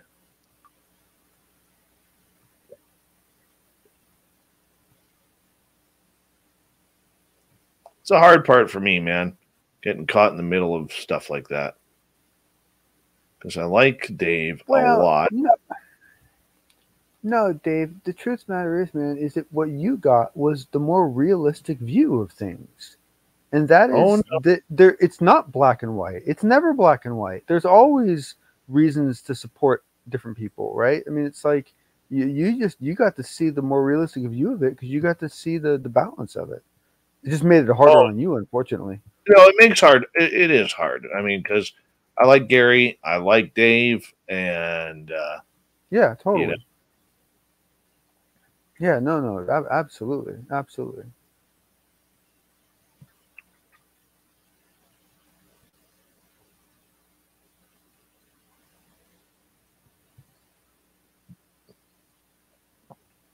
You know what's hilarious in Canadian politics? One of our opposition leaders denounces the protest that's going on right now, and his brother-in-law publicly donated like $13,000 to the cause. Oh, that's awesome! Oh yeah, his brother-in-law. Yeah, boy, Thanksgiving dinner's gonna be fun. Oh yeah.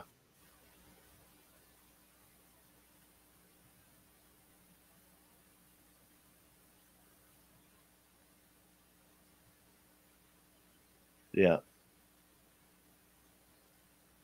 Now, I mean, do you have the same sort of thing up there that we have here? And unfortunately, it doesn't happen as much as it used to, because I actually think this is a good thing. Where basically you have members of each side who publicly are always at each other's throats, but privately they actually have a friendship and respect for each other. Oh and yeah, they that's kind of. Okay, so that's still okay. So I assume that goes on as well. The only time they really brawl it out is what they call up here question period. That does sound vicious. Yeah. Question time. Our parliament, you know how your parliament or your government building, your Senate, it's all in like a semicircle. Ours, if you go look at our parliament, it is what's the measurement? I think it's like 15 feet between the aisles where the majority party is on one side and the opposition is on the other. And they had to make it that specific length because back in the day when it got really out of hand, they would draw swords on each other, and there was, the swords were like 4 feet long or something like that, 5 feet long, and they had to put room in between so that way they couldn't clang swords together and start a melee. True story. Nice. Yeah. Nice. Wow. Wow. Yeah, no, ours is that half circle for TV. Yeah. Looks better on TV that way. Yeah.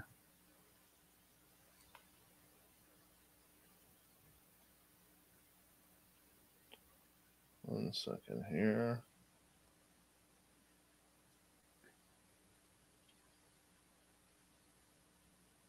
Hey, it's Gorgeous Gloria from Casual Conversation with GNA.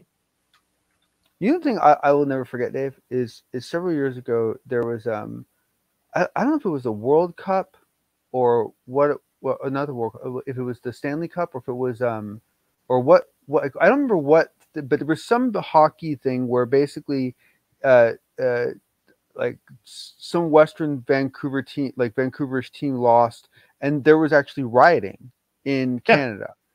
And just Vancouver. So I went there like a day or two afterwards for business. Yeah. And I grew up in California.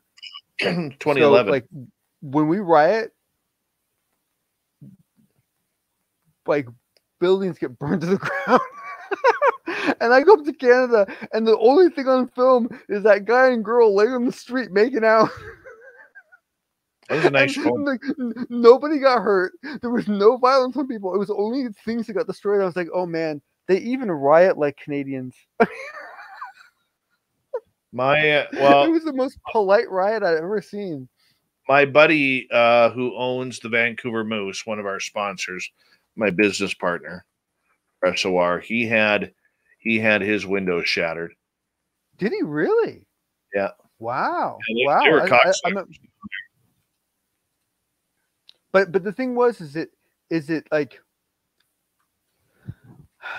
yeah, I don't know. Like, to me, like, anytime any of those things happen and the only thing they go after is like stuff, it's a good day.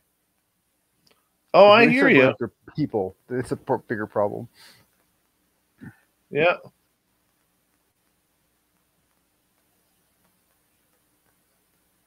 Yeah, but I'll never forget that. I was like, man, I could not believe it. Like, I was expecting, like, I heard riots. I was expecting to get to and see like buildings on fire and like Oh, dude, that's not Vancouver. I know, it's lovely. Yeah. All right, let's check out on the Namibia plane here. See what's happening. There we go. Nothing's happening yet. Did it ever get exciting? Yeah, this morning. Oh, this is awesome. There was a big giant giraffe drinking out of here. Uh-huh. And then there was a little bat-eared fox running around him. A little while ago, there were some obexes hanging out. If I was an animal there, I would die, because I would walk up to that and I'd be like, yeah, right. What are you talking in the middle of nowhere. It's like I would be so suspicious. Like, I would assume it's like 85 degrees. I know, but like I would be so suspicious. I would assume that that's a trick. That like they're trying to like there's like some predator somewhere getting ready to take me out. Mm. Like, that just looks suspicious. The biggest predator that they have here, because there's a list of animals that actually visit this watering hole, and the biggest predator they have here is cheetahs. Oh. Yeah, there's no lions, no tigers, no rhinoceroses or hippopotamuses, no alligators or crocodiles. Wow. Kind of a nice place then. Yeah, but the problem is they have no elephants, and I like the elephants. I do. Elephants are crazy creatures. Yeah. Crazy. Right by this tree earlier today, there was like a pack of like 5 giraffe. Oh wow. It was kind of cool. There have actually been cases of packs of elephants actually going to visit people who have passed away and so forth. It's kind of amazing. Yeah. The cool part about it is like when you go like right across here and you see the animals coming in, you're like, what the hell is that? What the hell is that? It's a freeway. Then they get across like here and you're like, what the hell is that?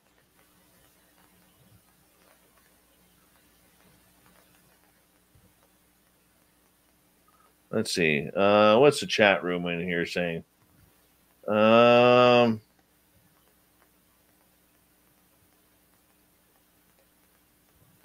I don't know. They got some cool stuff here. It is beautiful, though. Yeah, I wouldn't drink from that hole. Sure you would. You definitely want to boil it first or something. You definitely want to boil that.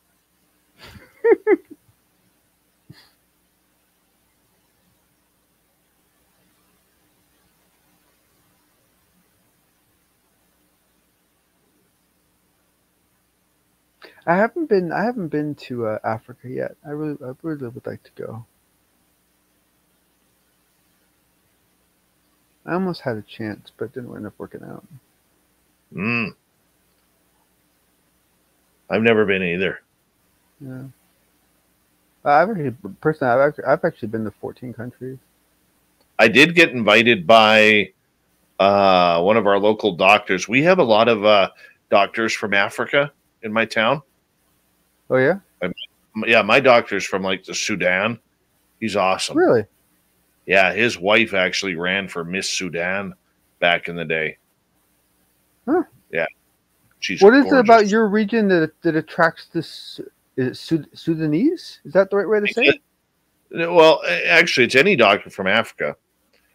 Because what happens here is all of our university doctors, when they graduate, the majority of them get picked. Not the majority of them. Some of them get picked up by American hospitals because there's a doctor shortage down there and your system is private, so they could get paid more, especially if they're specialty doctors, which leaves us short, which means that we pick up doctors from either the UK or Africa or the Middle East. Isn't that fascinating? Yeah. And nurses too. So we don't just take your oil. We take wow. Yeah. You know, you guys are awful nice to us. Considering. Well, that's why we send you Canadian geese. Yeah. Mean little bastards they are.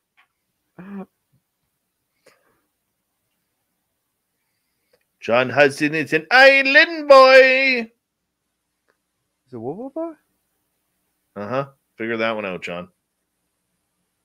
Do you guys see Snoop Dogg's reaction to the Island Boy video when they're sitting in the hot tub? Oh, it's priceless. Just priceless. Did you see him hosting the Olympics? Oh, yeah. That was just like, I mean, I don't think I've enjoyed the Olympics that much since I can even remember. That was so much fun. That was so much fun. He was awesome. And that sweater with those glasses, it was freaking hilarious. He's a big hockey fan too. Just so you know. He's a funny dude. All right. Hold on 1 second here, buddy.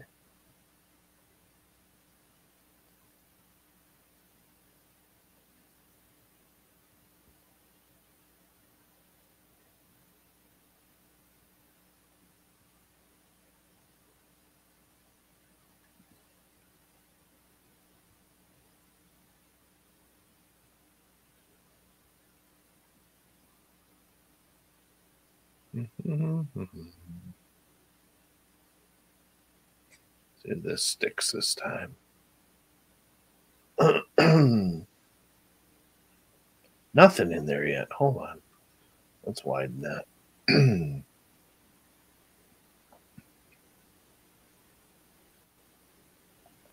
What's going on here?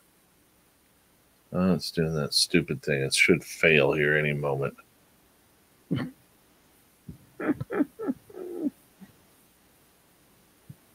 Or this thing just is drunk and can't count.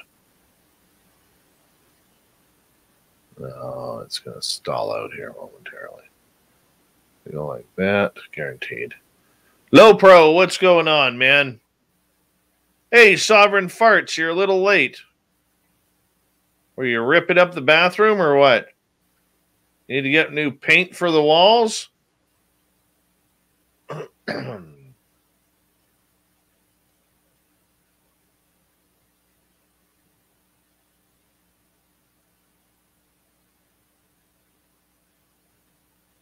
Nightmare, good night. Oh, there is no giraffe here yet. I'm looking for him. I think this thing here, right here, I think that's a salt lick. Okay, see, now I'd be really suspicious. Like, salt licks do not appear naturally. Obviously, someone has set this up. No. See, I would be so paranoid I would die. Where do you think the camera came from? Oh, I know that, but my point is that, you know, if I was an animal, I'd be like, oh God, I should hit play. Hold on, let's go back here. See what's up. There we go. No, we're playing now. Oh, there's nothing. Nothing. There does seem to be something moving way over here in the shade of that tree.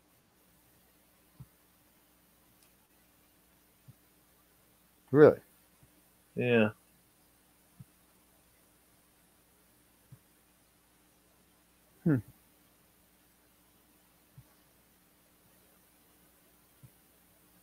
Gotta admit though, the whole idea of just setting up cameras in all sorts of different locations in remote regions of Africa is a smart thing to do. Oh yeah, there's plenty of them. It's actually really cool. We were going through this last night.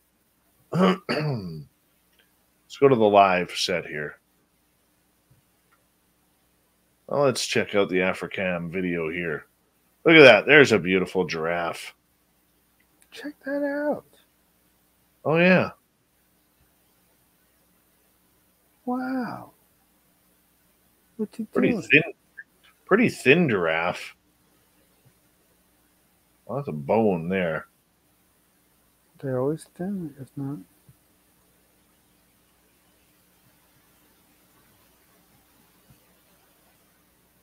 Yeah, actually, he doesn't look so good.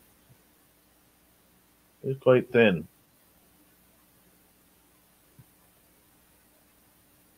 Watch him drop a big deuce right here. Pull the sovereign farts and just let it go.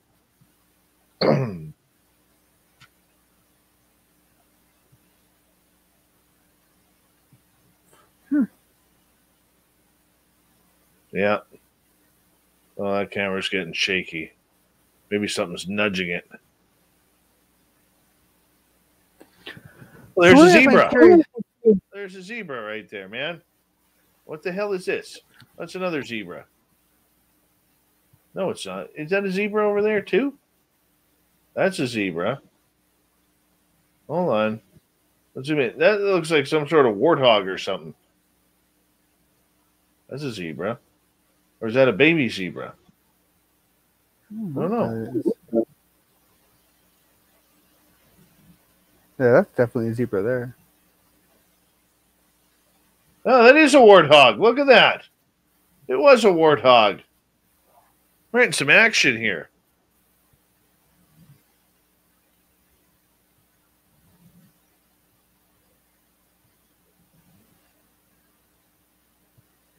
Come on, poop on the zebra.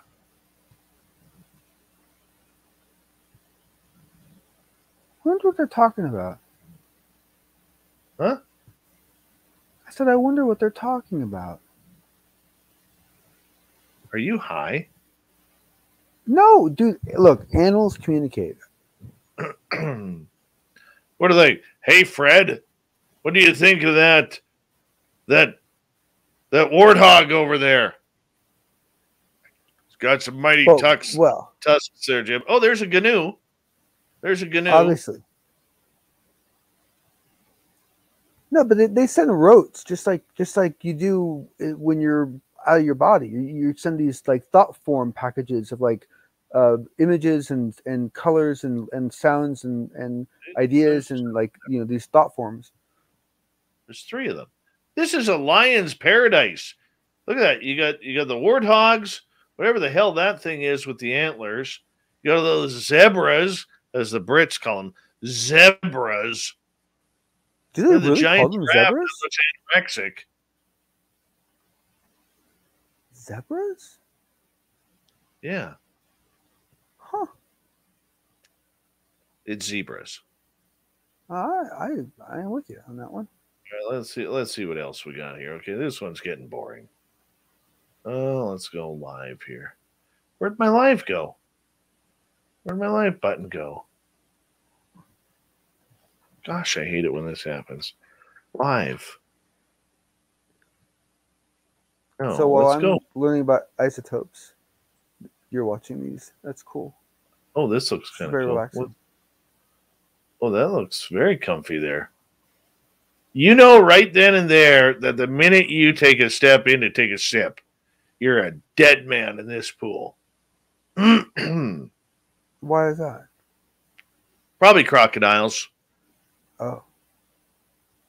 We can talk UFOs, guys. I'm waiting for some questions. Well, I don't think the zebra have any questions, Dave. Zebras.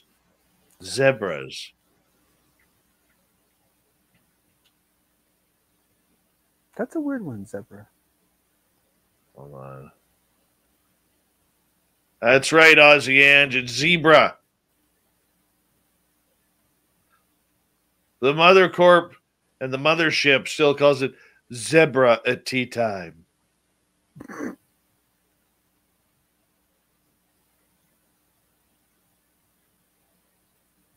Question, is a zebra a white horse with black stripes or a black horse with white stripes? Good question. Hey, Phil Minervino, how are you, buddy? Good to see you. There's nothing happening here. Nothing. Where else? Be careful, Dave. They might be able to sense your disappointment through the camera. Last night there was or earlier today, there was a giant jaguar walking along here.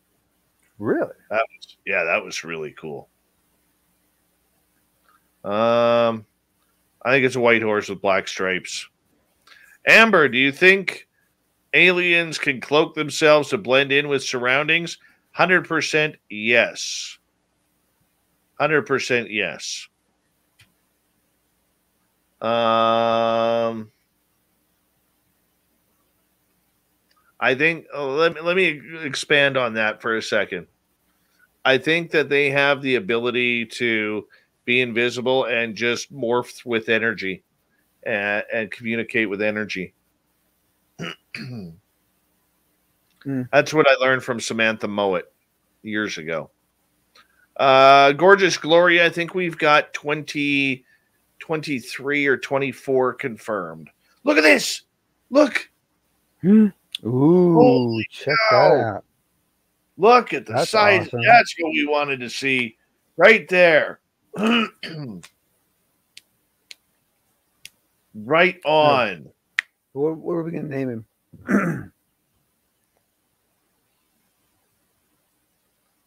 We're doing everything, but we're watching these live African cameras because I'm enthralled with them. Larry A., he wasn't sure. How many UFOs do you think they see? Oh gosh, I don't even know. And so here's the question. So if you And I tend to be in this camp myself, so I'll admit to that. So if you believe that there is a element of yourself that goes into every perception, that basically it is possible for like you, myself, and say like Gemma to be standing next to each other, for a craft to appear in the sky and for me to see it and you two to be looking at the exact same spot and Yep. not see it. Okay, so Yep. if you assume that that's true, and if you assume that that's possible, then that would indicate that animals never ever see them. No, not unless the craft has asked them or said they're not going to show them. Look, when I had my Bigfoot encounter where I saw the pixelation, out of the 4 of us in the group, 2 of us saw the pixelation, 2 did not.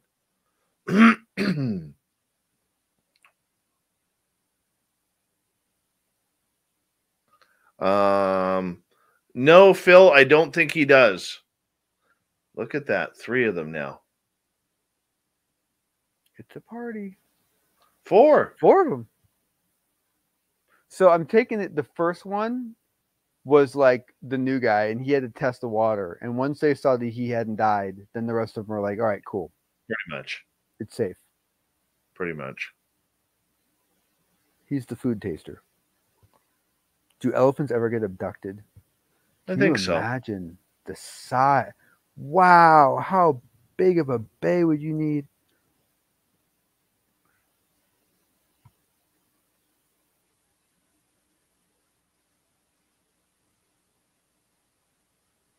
Gloria, are you coming?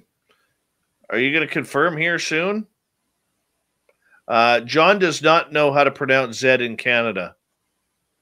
Well, I have some idea. I'm half Canadian.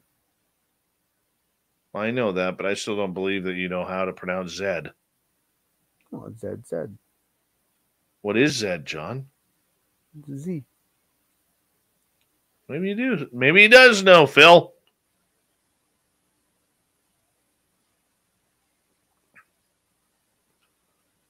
Did Gloria respond yet? Hey there, Gong Show. The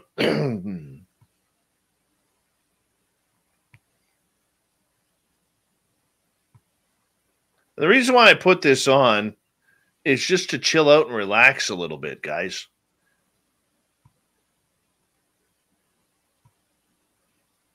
River Dogma, what's happening? If you crawl into your own ass, you disappear. Oh, that's awesome.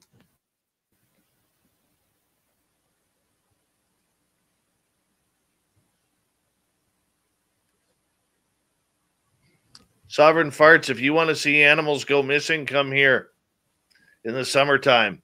It's hilarious how many people post on street signs and billboards that their cats went missing.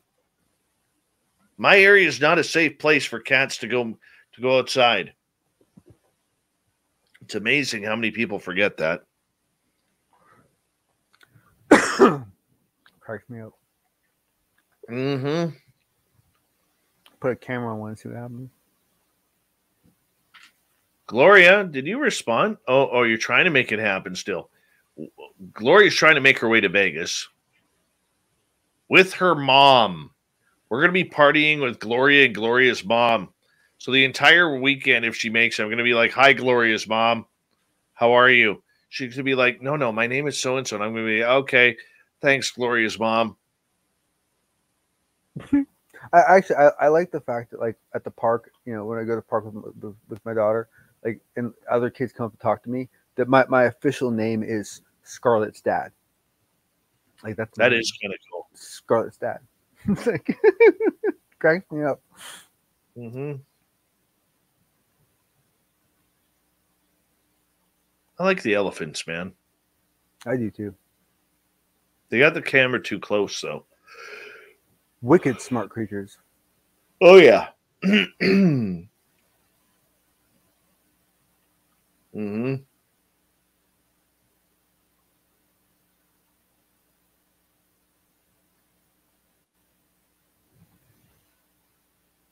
You ever ridden an elephant? No. I have. No, I haven't. You know a sad thing? Oh, that one just dropped a deuce right there, right in the water. Look at that. Right there. Let's get the instant replay here. I've never even been on a there it horse. is. This guy, John. I mean, there it is, taking a piss. And there it comes. Oh, the cans of Campbell's soup just falling right out. You disgusting elephant. People are trying to, look at that. People are trying to drink in there. Here you are, shitting and pissing in the hole. It's recycling. Absolutely classless. Classless. Who are you? Where do you come from? What do you want to do with your life? See, I can't watch this now. True. Look at this one. Oh, well, let's have a little sniff here. Wonder what happened here. Oh, Johnny, did you shit in the pool again? Did you piss and shit in the pool? Come on. I think it was considered polite, honestly. This one can't figure it out. He's like, I'm trying to walk by, but you went and dookied right here in front of me. I'll guarantee you steps in it because he's a dirty bastard that way. Well, he's made it first point. You're a strange man, Dave. Oh, he missed it. He didn't even step in it. Look at that. I thought he would, but he's still in the piss-filled water. Honestly, that's the least of your concerns in that water. There are all sorts of things trying to climb into holes and bad mojo. Look at this guy. Now he's going to go step in his own poop here. See? Step right in his own poop. He doesn't care. River Dogma, are you going? And have you hit up the info at spacedoutradio.com? Have you done that yet?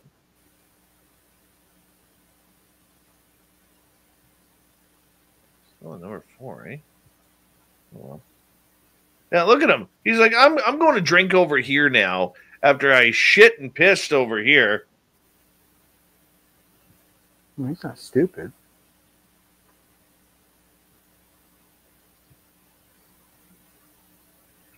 Gloria, if your parents believe Vegas is Sodom and Gomorrah, how are you getting your mother up to Vegas? Is your mother ready to sin?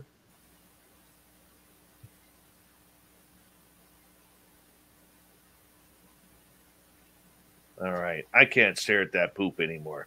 That's just blinding me. All right. Where else are we going? Back to anorexic giraffe guy. Oh, no. Let's check out what's happening in Namibia here. See if. Oh, look! Look at all the. What is these? Are the? These, yeah. What are these? These are the Obexes, I believe. Yeah, those are all the Obexes. That's the most I've seen. 1, 2, 3, 4, 5, 6, 7, 8, 9, 10, 11, 12. 13, 14, 15, 16, 17, 18, 19, 20, 21, 22, 23. That's the most I've seen.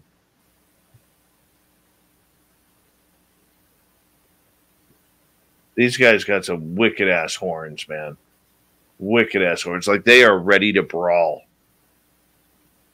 Really? Oh, yeah.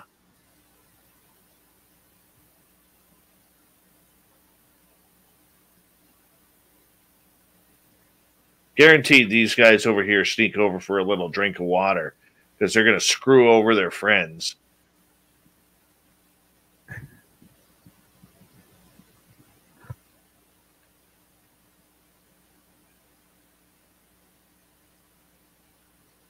That's how it goes sometimes. Cutoff day for all is slow, peeps, for Vegas. The cutoff date for Vegas will be, I need to know by March 20th. I need to know my March when. I mean, that doesn't mean you can't come. Oh, I see what they're doing. They built a line of the males up here so all the females and youngins can come in and drink. That's what they've done smart. here. That's a security perimeter there, just to make sure, like OJ doesn't get in there, and if the shoe, if glove doesn't fit, you must have quit, right? Yeah. Look at the size of this guy here. I mean, he looks like he could, really, really do some damage. He looks strong. See all the babies coming in here? Look how cute that is. So yeah, for Vegas, I need to. If you're gonna get a swag bag, I need to know by March 20th. And then if you're coming, but you're not sure you're coming, and all this kind of stuff, then it doesn't matter. It doesn't matter. Excuse me. Look at all these salty pigs here. Move on over there, Henry. I want a little swig. It's like happy hour right after work. Tequila is only $3 a shot here. No, these are called Obexes. OBEX. Like, seriously, look at the size of this guy here. He is massive. Massive. He is. You imagine hopping on his back with some spurs on your shoes and just holding on to them antlers and say, let's go. Yeah. I'm thinking that would be considered rude. Something just spooked them. It's probably what you said. I don't think they heard us. You notice how polite these animals are here, too? Not shitting in the water. Not, nobody's that fat kid who poops in the water at the local swimming pool. Well, maybe when you weigh as much as an elephant does and no one can really tell you what to do, you do what you want. Now, see, this one's on the salt lick right here, see?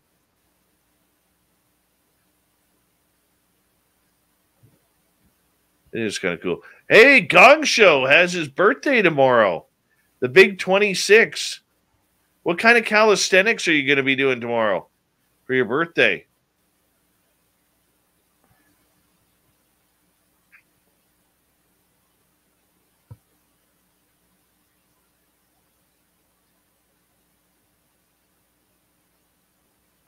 Did you ever play Doom? The game Doom, Dave? Doom? Yeah. I did the original one on the Nintendo. That was horrible graphics. Yep. Had to kill that big brain thing. Yep. Yeah. I also used to play the original Diablo and Diablo 2. Oh, really? Yeah. Oh, Dave. Yeah. You have no idea how much that means to me, Dave. No, Diablo was one of my favorite games, and I actually used to work at an online gaming company where we actually ran that game online. I used to let's see, because Diablo 2 took forever to come out, or was it Diablo 3 that took Diablo forever? 3 took forever. Okay, so Diablo 2, I actually had my warrior. I had a barbarian, and I had him up to, oh, goodness. He wasn't high, but I built him up to like 1,200, 1,400. Nice. With his gear and everything. I was pretty happy about him. That's cool. Uh-huh. I can't play games today, though. My eyes are too weak. Oh. I play my wolf game. That's about it. Okay. It's the only game I play. All right. Old Davey's got to go to bed because he's got to get up with his kid in the morning. So what we're going to... No, hot US tonight. School tomorrow. So what we're going to do? How early do you have to get up for school? I get up about 7:05 with him. Oh. Okay, sorry. Go ahead. What time do you get up? I don't have a job right now, Dave, so I basically just wake up whenever I feel like it. You are a complete slaughter song. Up all night, sleep all day. Basically, yeah. Uh-huh. But I've always been that way. I mean, when I was a kid, like, as soon as Saturday came, I was out cold till at least noon, if not 1 or 2. Me too, man. I always thought it was the coolest thing if you could sleep in till like 1, 2 o'clock in the afternoon. Well, I say a big thank you to Cat Chaser, Smithy, Simon times 1, Michael times 2, Dry Toast, Magician, Murray, and Mark for the amazing super chats. Tomorrow night on the show, who do we got? Okay, that changed. I forget who my guest is tomorrow. Hold on, I gotta go to the website. Stoutradio.com. Tomorrow night, Carter Bouchard is our guest. Carter Bouchard. We're going into the forest. We got Bigfoot talk. He's got a new book out. That's what we're gonna do. Cool. I apologize for the instant yawns here, boys and girls, but gosh darn it. After that elephant pooped in the water, I just don't have an appetite to do anything else but sleep right now. So this is literally what's going to happen. We're going to get actually, Phil, real quick. When I travel, I sleep in my fedora all the time. Like in airports, parks, anywhere I can catch a nap, I just fedora over my face, boom, gone, out cold. One of my favorite things to do. Good night, John. Have a good evening, sir.